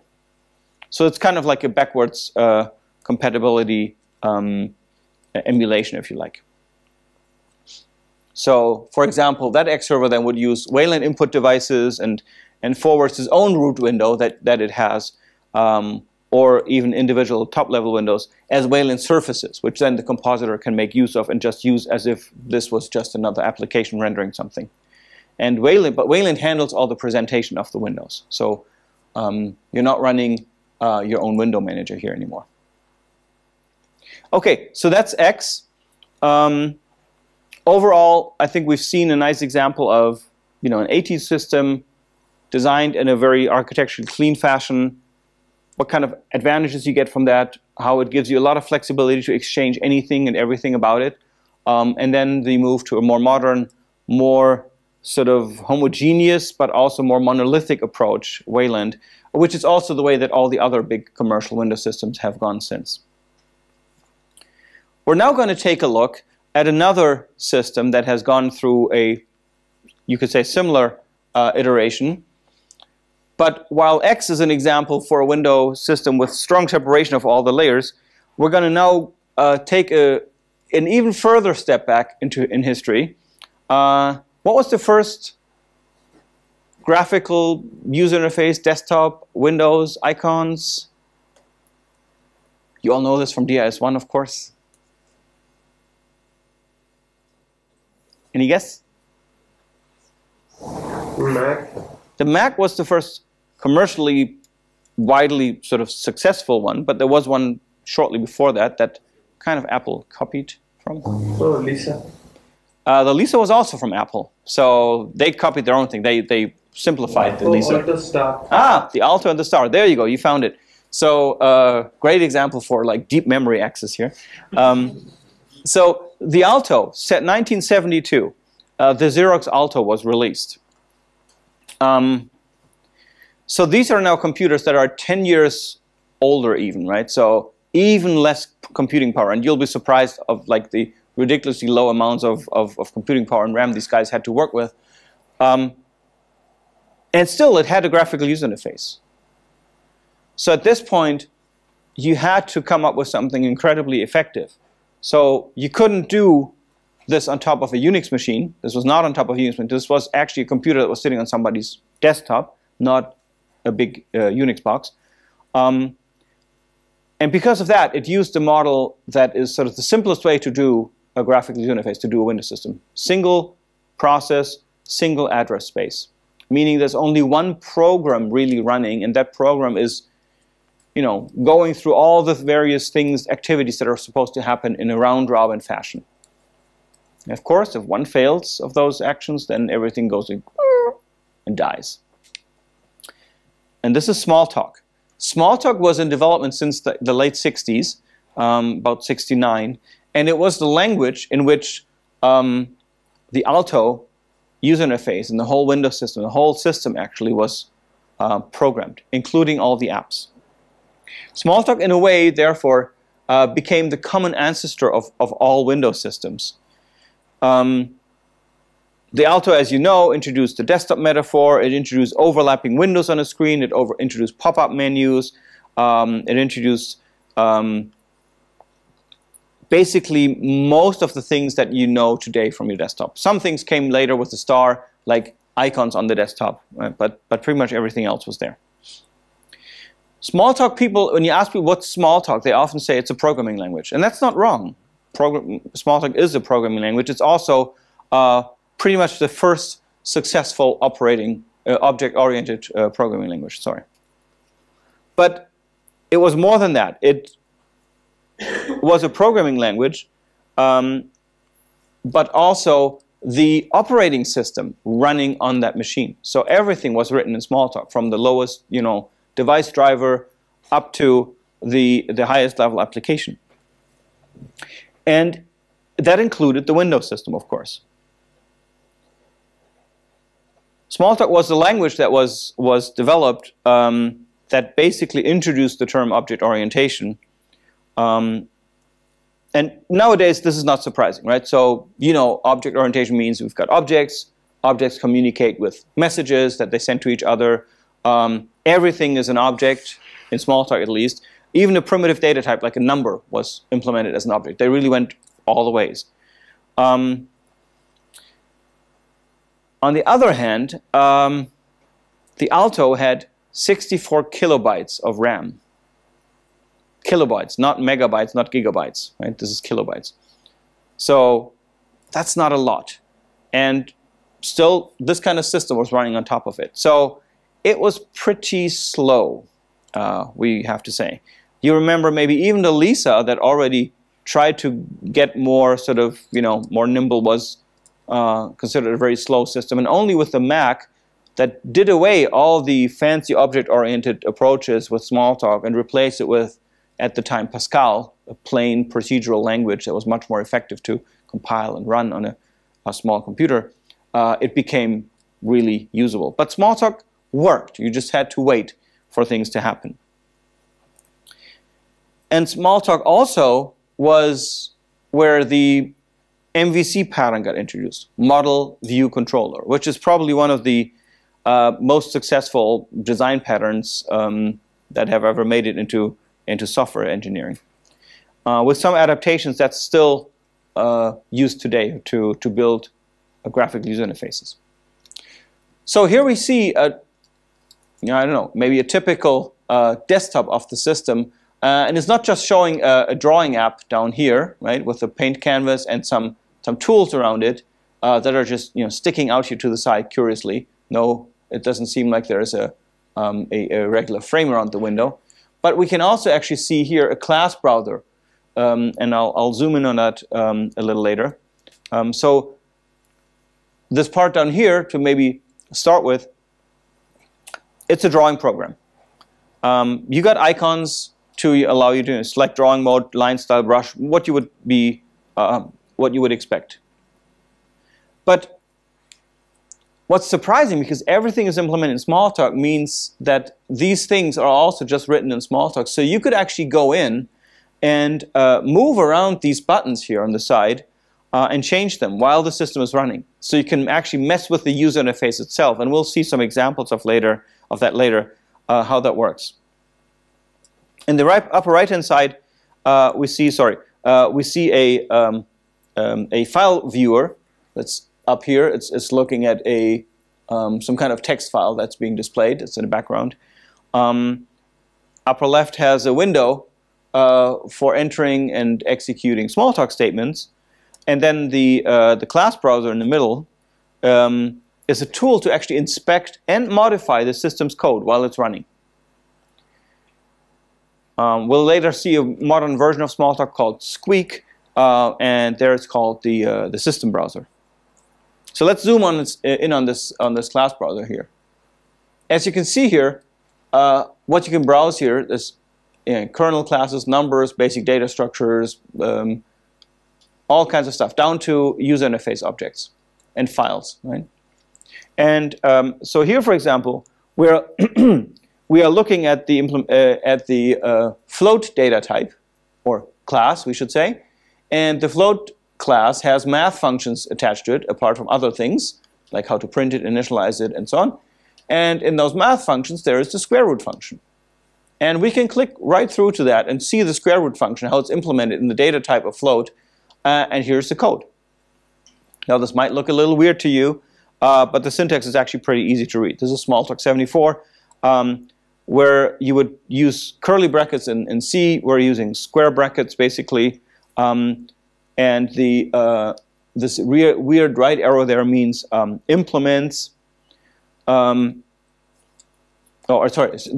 right arrow means if, and it's now it's been changed to a keyword later, so you didn't have to use weird characters anymore. This assignment thing is basically today's colon equals that you see oftentimes as assigning a value to a variable, and this upper arrow that we see somewhere down there is actually what you today use as the array to return a value. So we could go in here and actually change the implementation of the square root throughout the whole system for every application that was using it. This screenshot is actually from a version of Smalltalk that used a decompiler to save even more space because, hey, 64 kilobytes of RAM. And you can see that the instance variables, therefore, are not very self-speaking, right? T1, T2, they're very short, because if you give them longer names, that takes up memory space. But what I want to convey here is that we have a system that is a single universe, right? Everything is running in one process, one address space, meaning everybody can talk to everybody else, see, call, send messages to objects. I shouldn't say call procedures because we're now in object-oriented worlds. So it's a very effective way to implement, right? You're saving a lot of resources doing it that way. Smalltalk was written in as a virtual machine. So it was running as a machine-dependent virtual machine that was a bytecode interpreter. So it was an interpreted language, which of course makes it even slower, but otherwise you couldn't go in and change the code of the OS live, right? And anything running on top of that machine, so your Smalltalk workspace, if you like, was running as a virtual image. So it's basically a bunch of Smalltalk classes with instantiated objects that you can capture as a snapshot, essentially, and store and send to somebody else. Initially, the operating system and the whole Windows system that you just saw were merged into one thing. Later on, as computers got a little more powerful, Smalltalk could afford to put the Windows system on top of the operating system and at least split those two a little bit. Okay, so one thing to take away from the Smalltalk model is the model view controller paradigm, and that's really an important one if you're building any kind of application code that includes a GUI. Let's say you're writing an application to simulate a race car. Okay, so here's the user who's maybe clicking buttons, moving sliders, or maybe even turning a steering wheel in a gaming application. So he's creating events. Those events need to be processed by something in your application. Right? This is what's typically called the controller. So the controller is basically, in the MVC paradigm, representing what the user can do to change the state of the application. Your race car, how do you model a race car? Well, simplest possible way, it probably has a current speed, right? So part of the model of your race car is going to be a variable that contains the current speed. And then, of course, lots of other things, which gear you're in and where you're headed, how your wheel is turned, and so on. How do you change the current speed of the car? Well, for example, by the user clicking a button to say go faster, or pressing a button on a game controller. So the controller picks up that user input and then passes that on to the model and says, hey, increase the speed a bit, the user wants you to go faster. So the model thereby changes its value. And the model you can think of in the simplest way as sort of a data structure. The model then says, okay, speed has increased. Now, you probably in your car simulator have a speed gauge, like a speedometer, like tacho. You have some display of the current speed. How does that view, because it's a view of data down here, how does that know that the speed has changed? How does it know that it needs to update? Somebody needs to tell it. In the original plain MVC paradigm, the model is not just a database, it actually is an active storage, if you like. So it says, anybody who wants to view, render, show my data needs to register with me, kind of like a callback. And if anything changes, I will tell these people who register with me. Yeah? So the view, the speedometer, when it was created, was registered with the model to say, I need your current speed. Whenever that changes, please let me know. So when the model changes its speed in its simulation in response to the user pressing the go faster button, the gas pedal if you like, when the value changes, it actually tells the view, hey, we got a new value to display. It's 0.1 more than before, so please update yourself. And then the view can render its needle showing the current speed or the number showing the current speed in the user interface. And that's what the user sees. So what's important to understand here is that we have two separate classes. One class is only there for displaying information, and the other one is only there for receiving input. The stuff that receives input could also be, for example, a push button, but a push button also has an output, right? The push button needs to be rendered somehow, and when it gets pressed and released, it needs to change its state, so it also has a visual component. Because controllers and views are often fairly closely linked to each other, you often have in a GUI app a controller and a way for the user to create input that is accompanied with the corresponding view. For example, a scroll bar creates data as a controller, but it also has a view that shows the current setting. Because there's this close relationship often between controllers and views, many later models that adopted the model view controller paradigm actually kind of bundle these things up. But they don't have to be, right? So the controller could literally be the button on your game controller that is represented as some class in your code that doesn't have any user interface, at least nothing showing on the screen. And your view could even just be, how fast the track is speeding by your virtual 3D car simulation. So controllers and views are two separate things. Now with an active model, we have a very clean model, right? We can basically clearly see that if you take another example like a text editor, that we can split up these things into all these different parts. Let's go through this. Let's say I have a text editor, the very simplest possible text editor. What would be my model in a text editor? Yeah? Well, the accumulation of characters that enters. Right. So yeah, exactly. So the string that sort of holds the characters that have been typed so far. Exactly. What's a controller? What would be a controller class in a very simple text editor?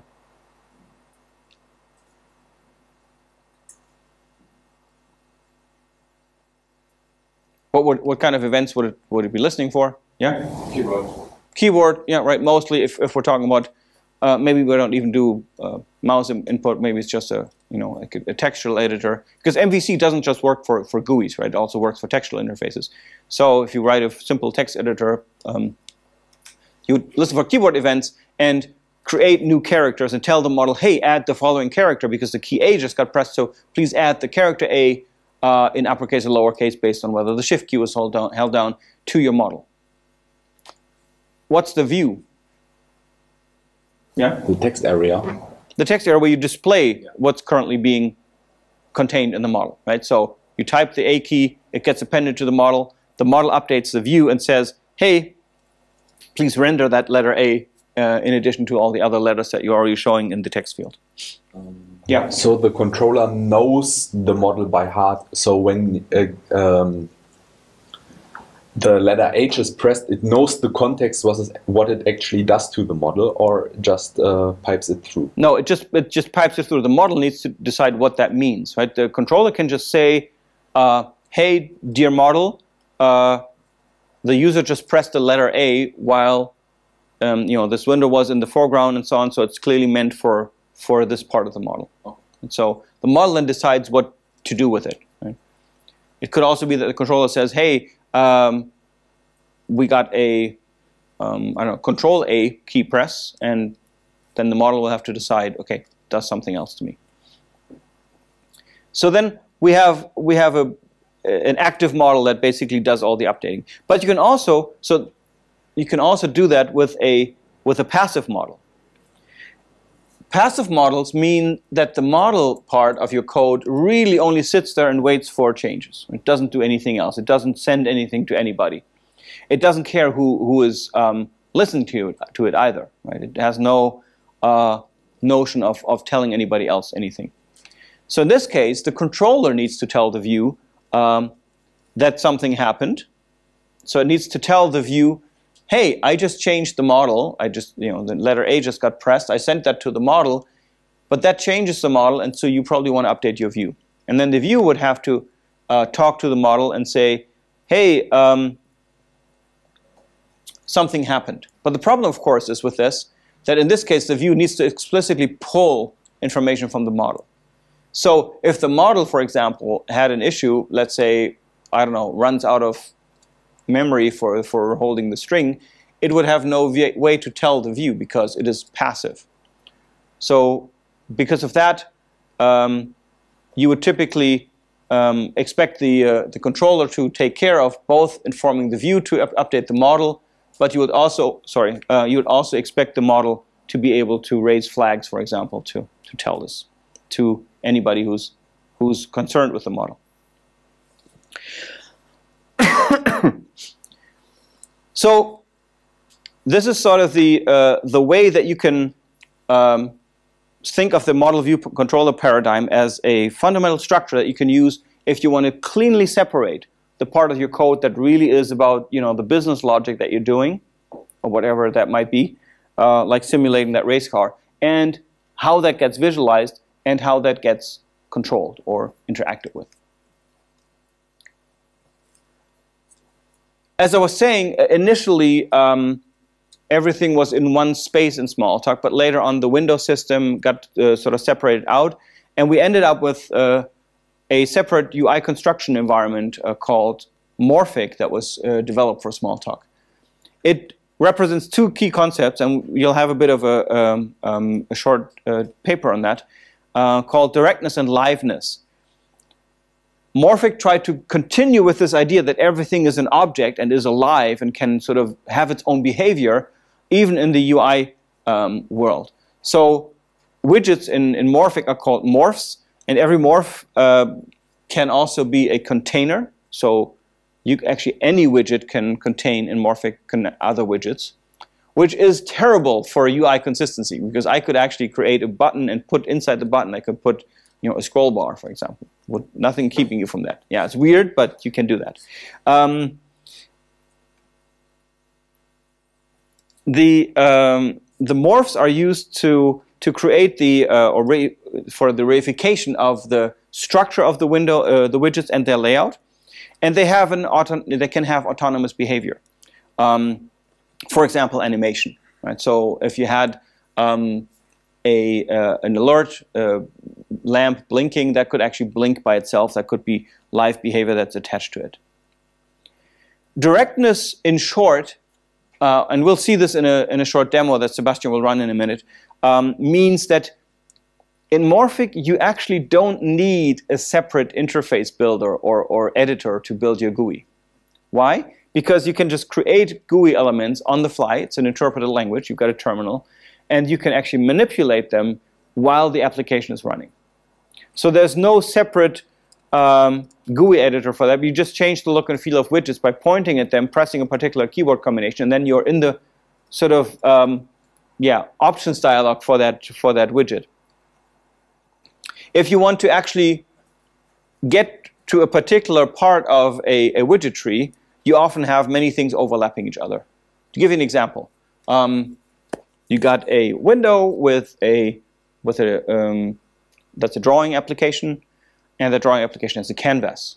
So you might want to interact with that canvas, or you might want to interact with the root window that contains the canvas, because the canvas itself can't sit directly on the desktop. It needs some kind of root window container, top-level container that talks to the window manager. So you get two windows already, or two widgets to talk to. Now, maybe in front of that is a dialog box that just popped up. So you might want to interact with that, but that also has a top-level container. It has maybe a text field and some buttons in it. And the button itself, then you might want to interact with. So do you want to interact with the button, or with the container of the dialog, or with the canvas behind that of the root window, or with the root window container? So it's all kinds of things are stacked on top of each other in the Z direction. Right? So if you want to interact with a particular widget, you often have to sort of click through a layering of Z-level layering of many widgets that are under your mouse pointer. For that, there's a particular sort of a control keyboard combination with clicking, so that you can click through that layer, and Sebastian will show you this.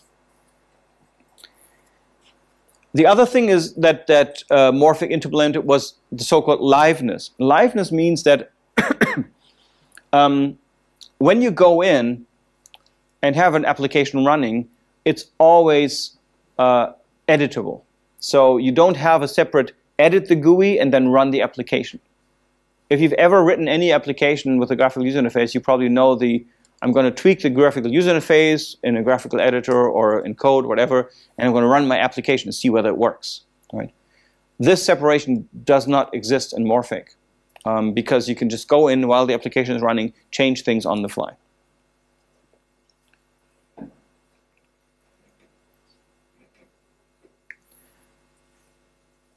When I was talking about reification, this is the way that Morphic does layout, right? So one morph containing other submorphs, it can also implement a layout policy on them, just like we saw with the row column widgets and those kinds of things in X, for example. And the animation of morphs or widgets in Morphic is done through a step method. So every morph can have a so-called step method, and that method gets called every time a new frame is drawn, so about 60 times a second. Remember, we're still in Smalltalk, we're still in the sort of happy cooperative multitasking, collaborative multitasking world, so we need to rely on the system to make all these calls. We need to rely on everybody who is in that step method not to take 2 minutes for their animation, because otherwise everything would break, right? So it's a fragile environment, but extremely versatile. I've never seen any graphical user interface toolkit that you could mess with so badly as you can with Morphic and Squeak. And to show you that, Sebastian will give you a quick demo.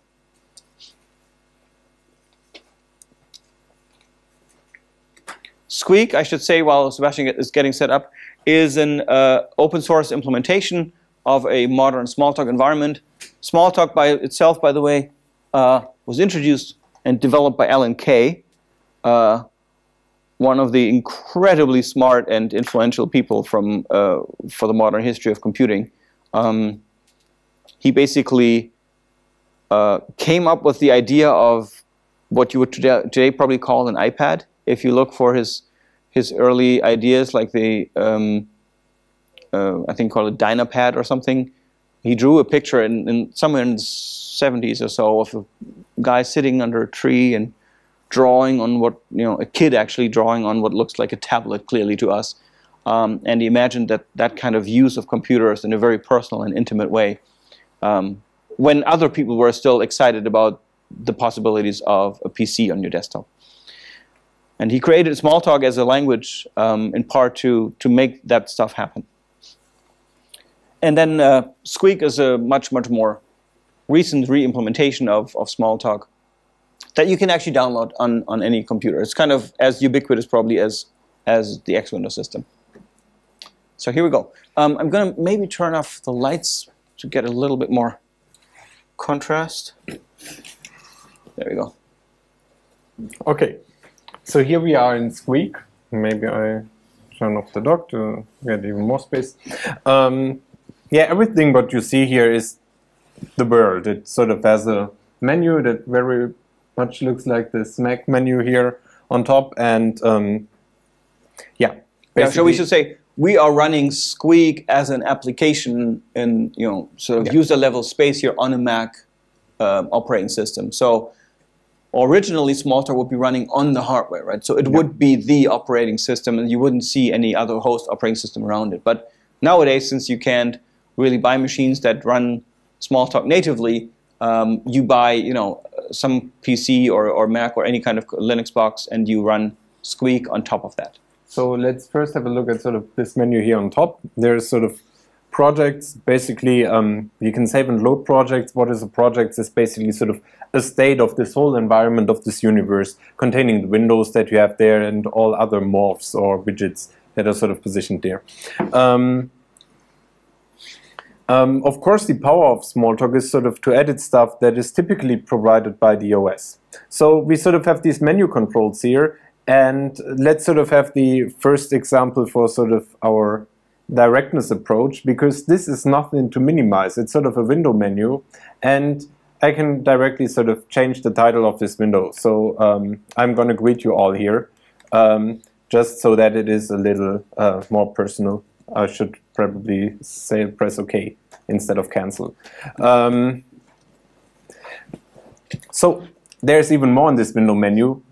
This is probably the nicest feature ever. I can sort of select a window color, and yeah, this is the I10, so probably we have a nice orange. Yeah, that's it.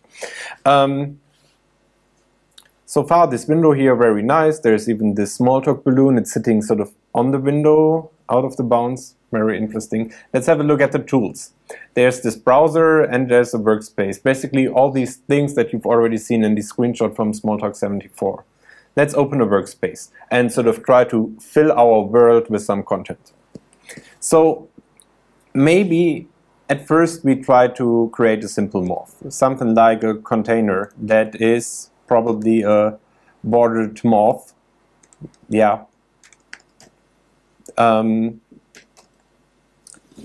Basically, this would work like that. So we sort of have this, we assign this variable container to a new bordered morph. And Smalltalk has this nice syntax that it sort of tries to look natural. So I can probably add some new parameter to this, like color colon and then color green. Make it very pretty.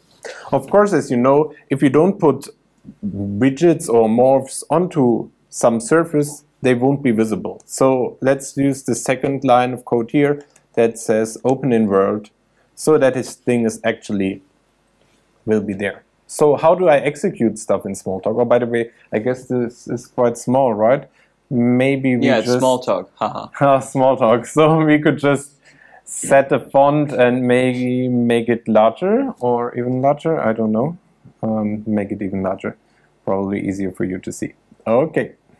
So there we are. Is that fine for you guys back there? Yeah. Better. Okay.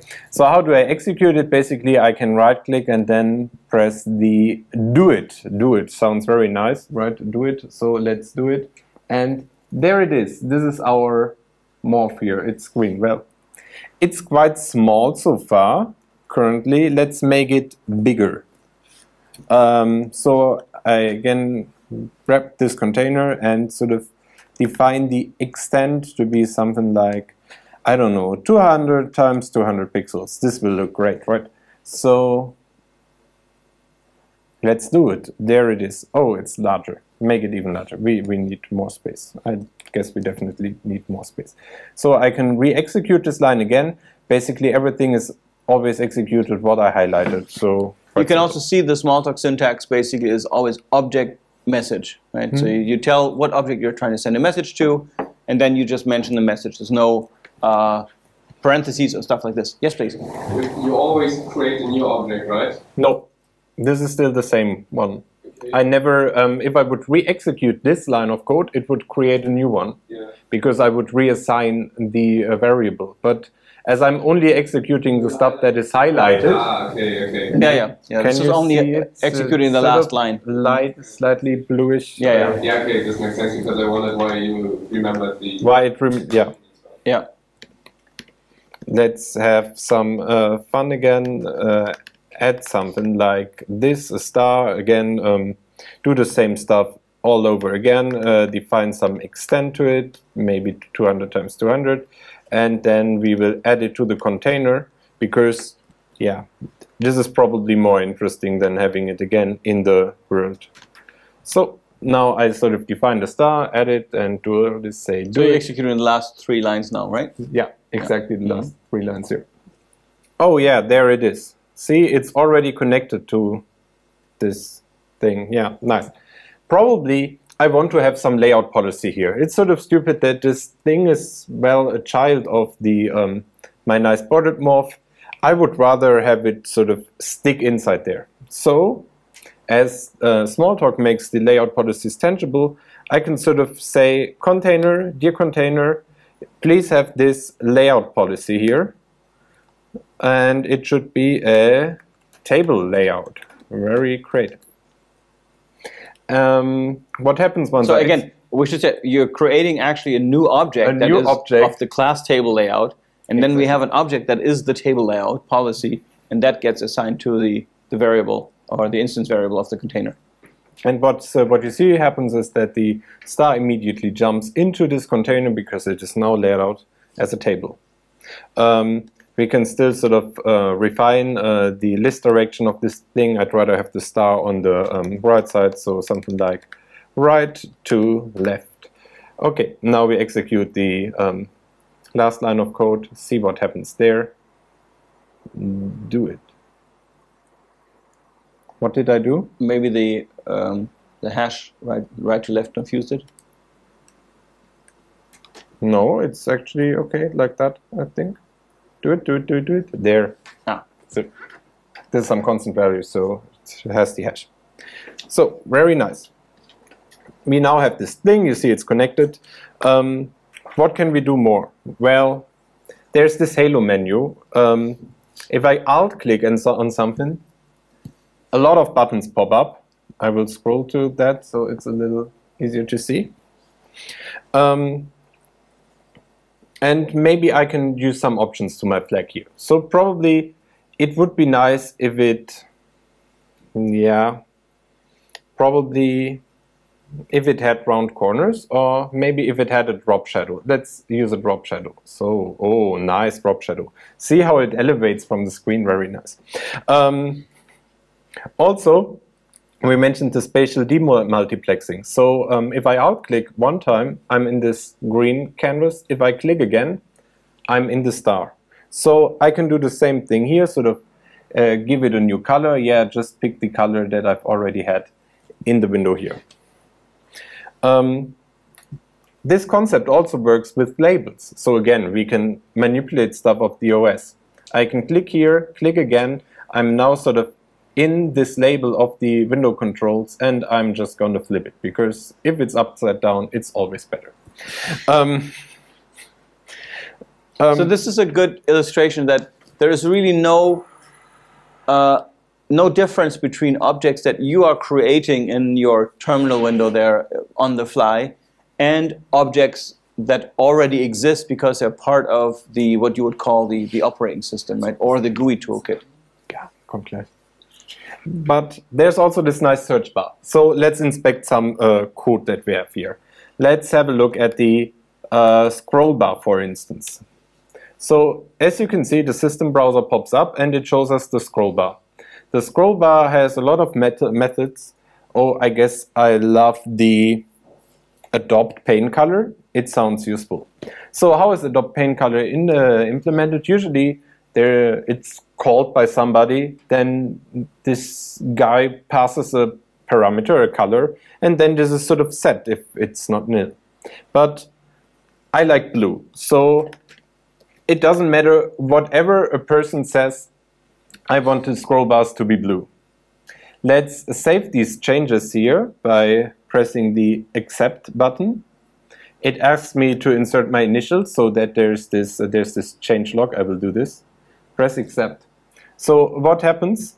Oh, nice. Every window now has a blue scroll bar. This looks quite cool, obviously. I mean, why wouldn't I want to do this?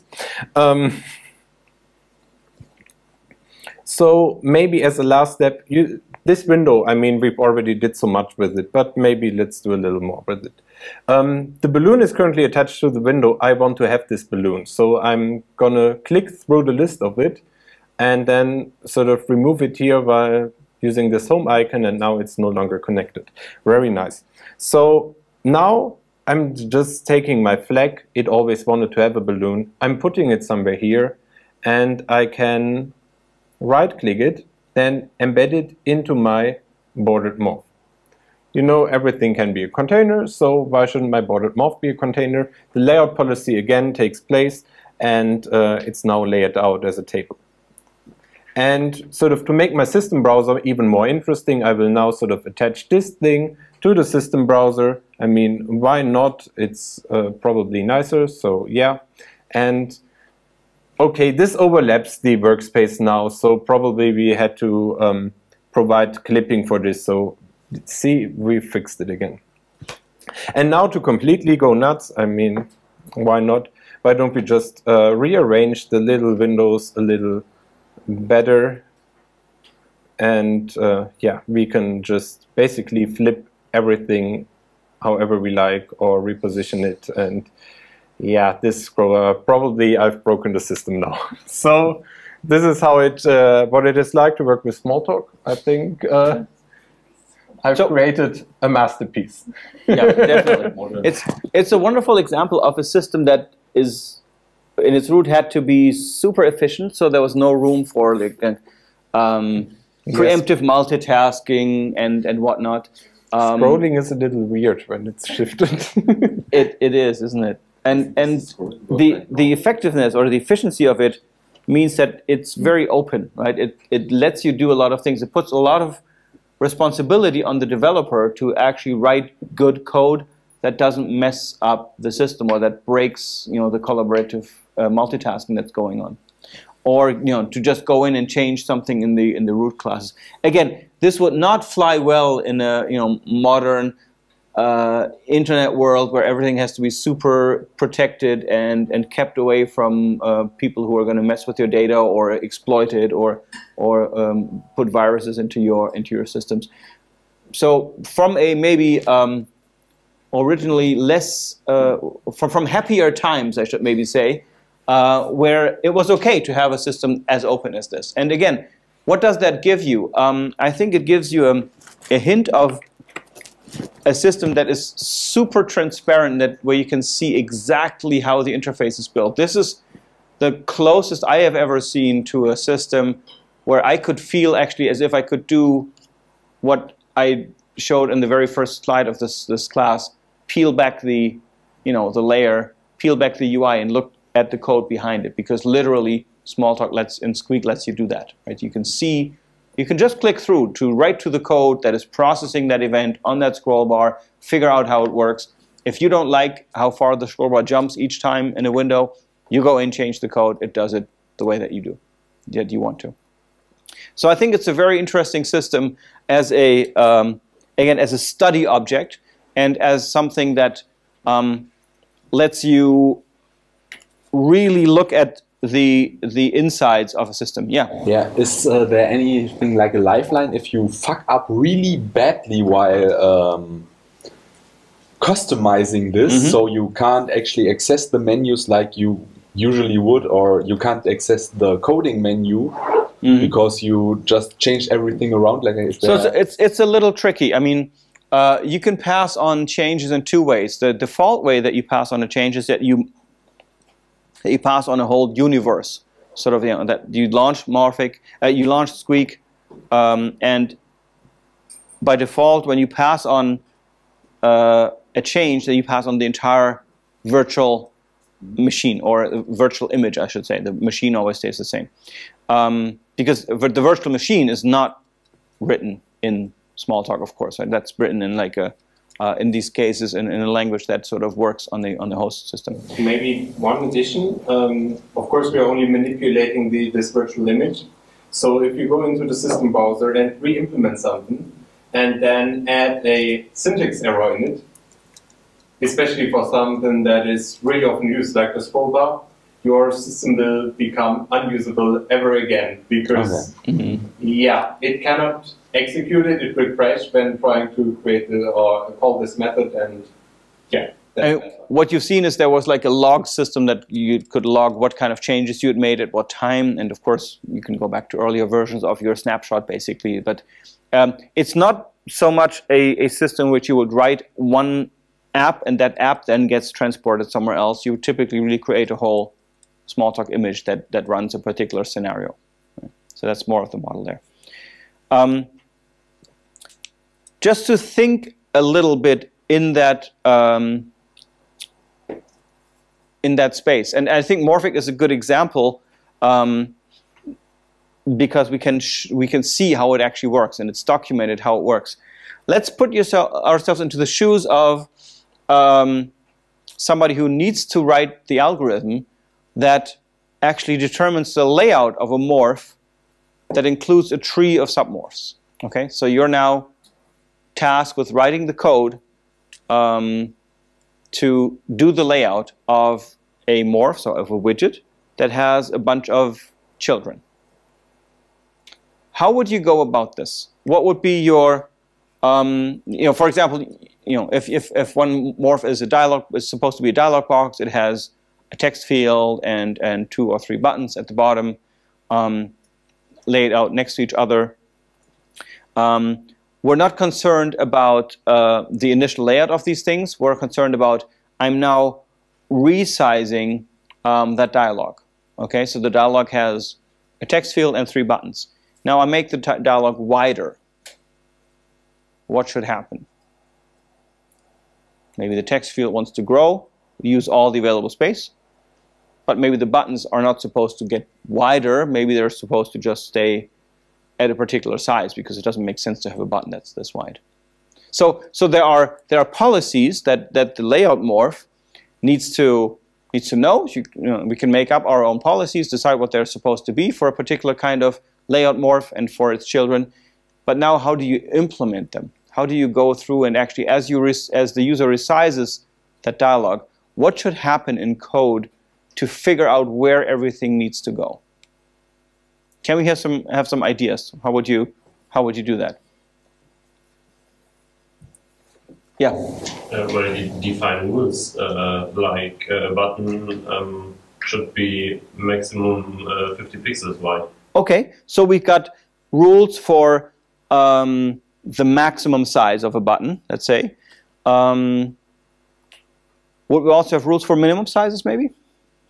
Makes sense, right? So to also know, okay, buttons need to be minimum this size. Now, a button will probably want to have a word in that, right? It might say, I need to display the word OK.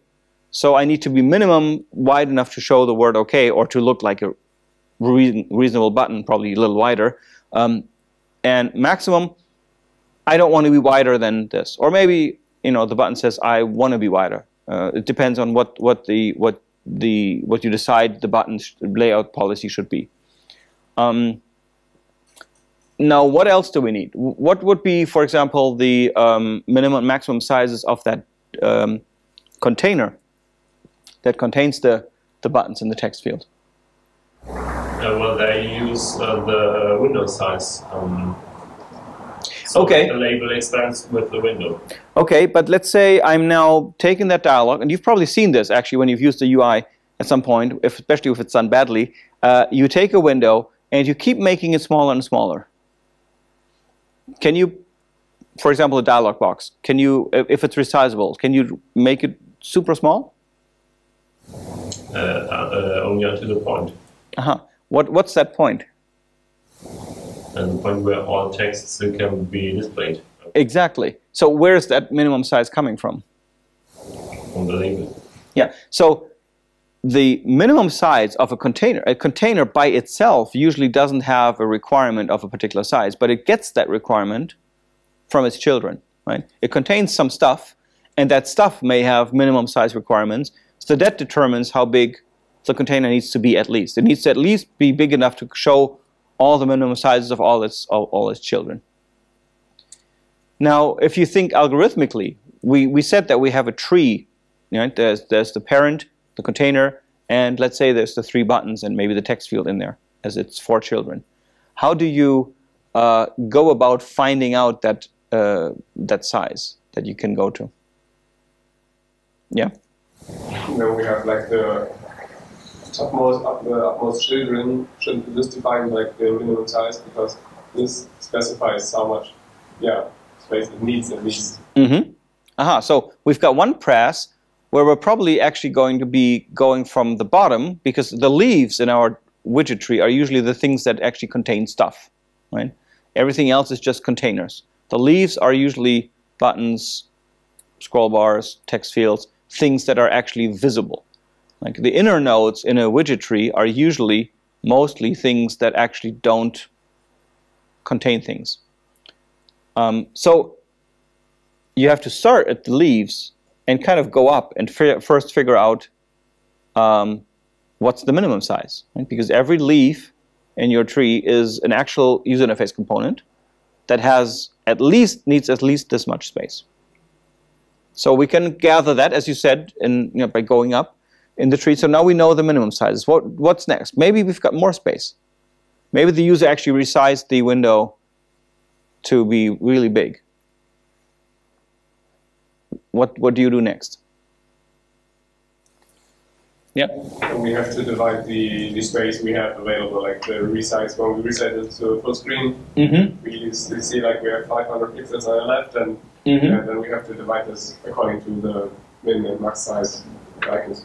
Exactly. So once we've arrived at the minimum requirements for everybody, then we can figure out what space we have left as a container, and then we can distribute that again. And that happens in the other direction, right? That goes top down.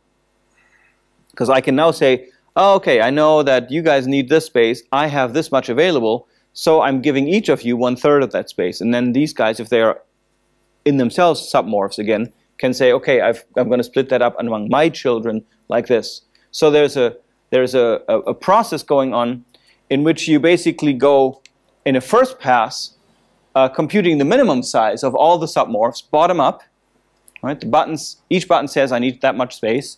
The text field says I need that much space.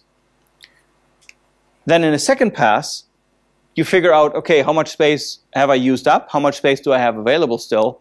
And you take the rest that's available and distribute it down the tree again in a top-down fashion.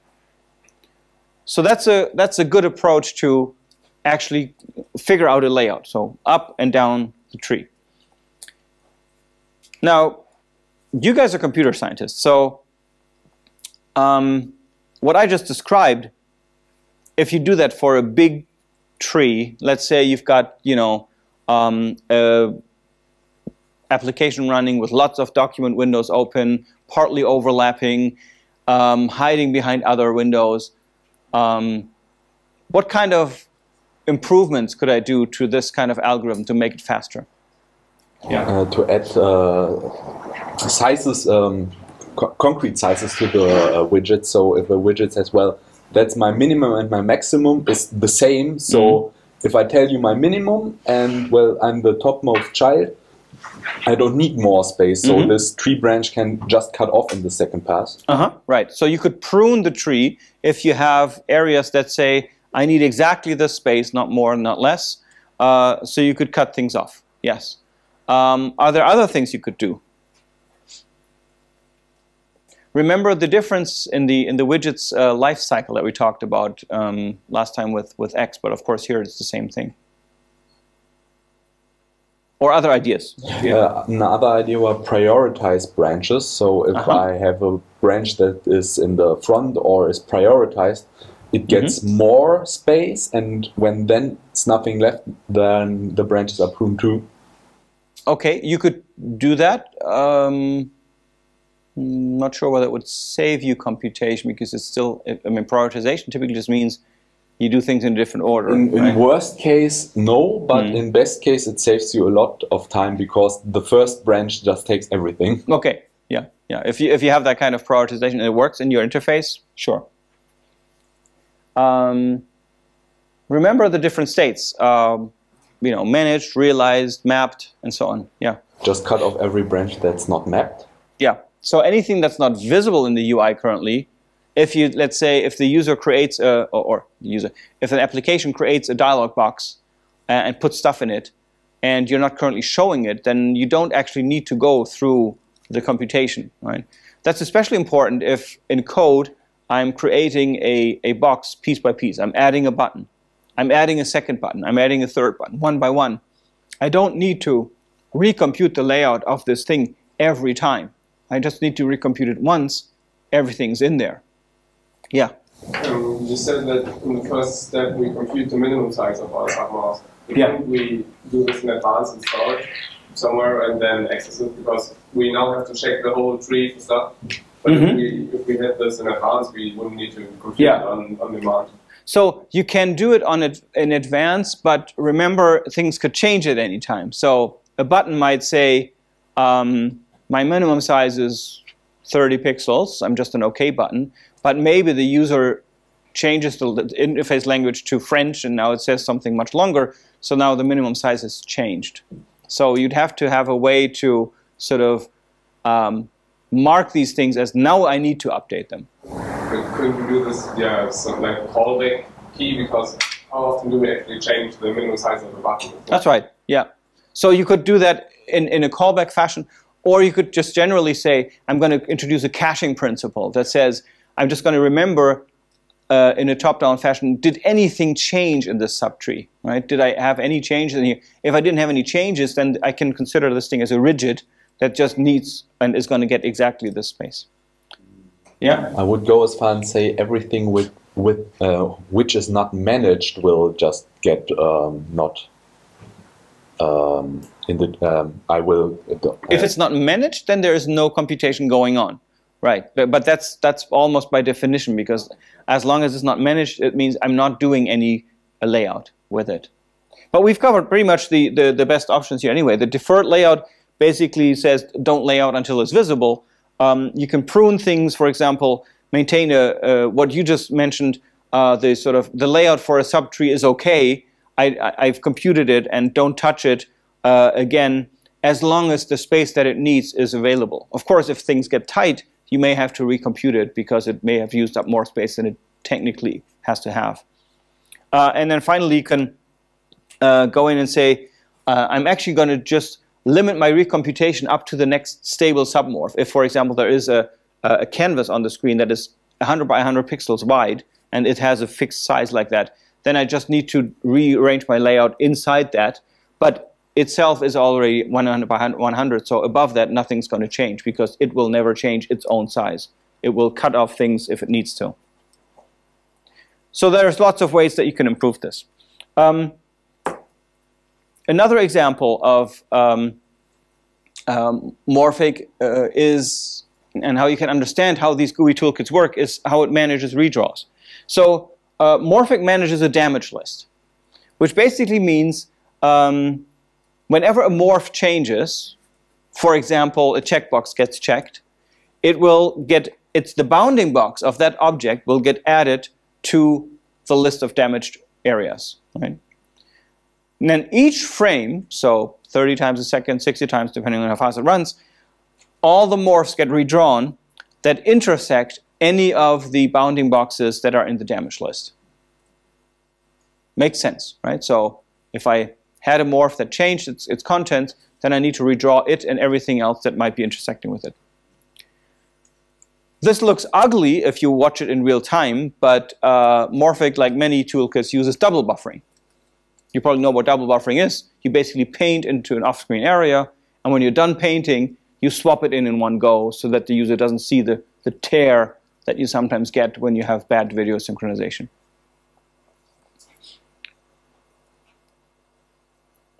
And this double buffering prevents you seeing the construction of the animation. And of course, you do this off screen, back to front. Right? You first draw the things that are in the back, then you draw the things that are in front of them, basic on your Z layering of widgets that you have in front of each other. And once you're done, you copy everything over. So, again, you're computer scientists. What are some improvements to this? Currently, I'm going in every widget that changes, every morph that changes, I take its bounding box, and I put it in a damage list, and then I go through all morphs, check whether they're intersecting with any of these on an X and Y intersect algorithm, and if they do, I redraw them. I do this in Z order from the back to front. Yeah. Check whether even whether they're visible. Visibility, of course, right? So you could say if one morph is small and I'm drawing another one after that in front of it that's bigger, then the first one is occluded. It's completely invisible, right? So I wouldn't have to draw that, except transparency or even morphs that have holes in them, which is an extreme case of transparency, right? So the X eyes are a good example that we saw in the X window system. If you have stuff like that, then you can't just say, oh, the X eyes are a window that's this size at the bounding box, and there's something tiny behind it. I don't need to draw it, because it might actually peek through.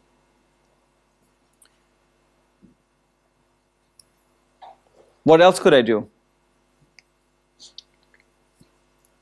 Let's say I have a row column layout. Okay, a couple things in rows and columns laid out, and I want to, and I got a marker for something in there changed, like one of the items in that row column layout changed. Normally I would mark the row column widget as dirty and basically as damaged and redraw it.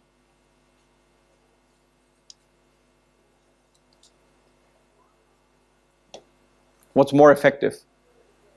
Especially with row column, which is kind of, very X, Y axis aligned.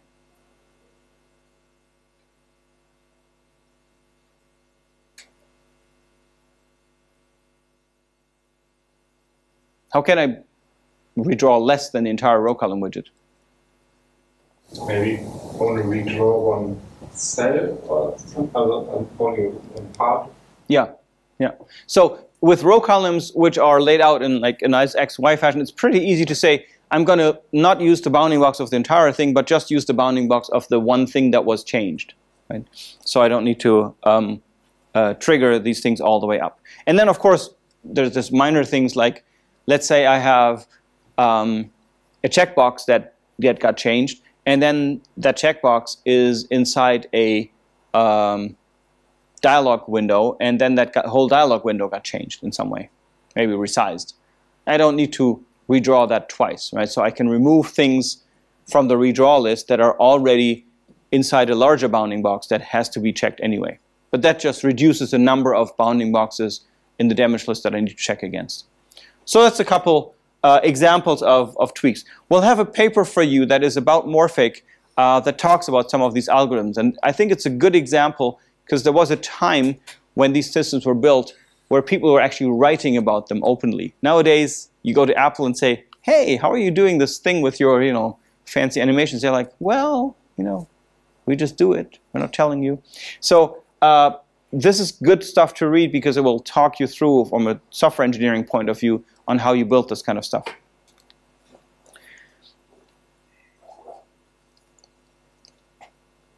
As a wrap-up for what we have here, I wanted to show you this history overview. And this is kind of a teaser into the newsbook chapter that you guys have as a reading assignment on Moodle, because this actually tells you about a lot of different systems.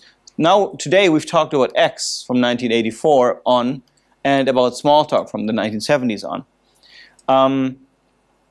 But if you look through the news chapter book, you'll find actually there's a lot more stuff. Right? There's systems that came out before X, like Tahoe, DLS-Docs, and so on. And then, of course, the star. Tahoe was the system running, I think, on the Alto, if I'm not mistaken. And then we've got alternatives to X, like the Andro system, or of course the News Windows system, which is why the chapter is from the News book, and the commercially more widely successful ones, Mac and Windows, along with X and its later descendants, of course. The News book chapter gives you a really nice overview of these systems, tells you what special characteristics of each are, and what the effects are of picking an architecture with single or multiple address spaces, single or multiple process structures, and it gives you a couple more ideas of things that came out as cool ideas at the time, maybe didn't make it in today's systems, but some of them come back again later. We'll see some examples of that, like when we saw the Lisa interface, the original Lisa interface didn't have an option to save documents, for example. It was always saved. You didn't have to explicitly save unless you wanted to keep a particular version as a sort of a marker to say that's a version that I want to hold on to. But your changes were always tracked and saved automatically. And that kind of disappeared from the landscape for 20 years. And then Mac OS X a couple of years back introduced this amazing new thing, which is that, hey, we're always saving your document. You don't need to explicitly hit save every time just because you're paranoid. It's the exact same method that just was reintroduced. So many of these ideas come back around and are being reintroduced under other names. That's it for Smalltalk and X for today and for this overview. Take a look at the newsbook. Maybe also take a look at the paper on Morphic. And we'll see you again next week. Thanks. This content was provided by RWTH Aachen University.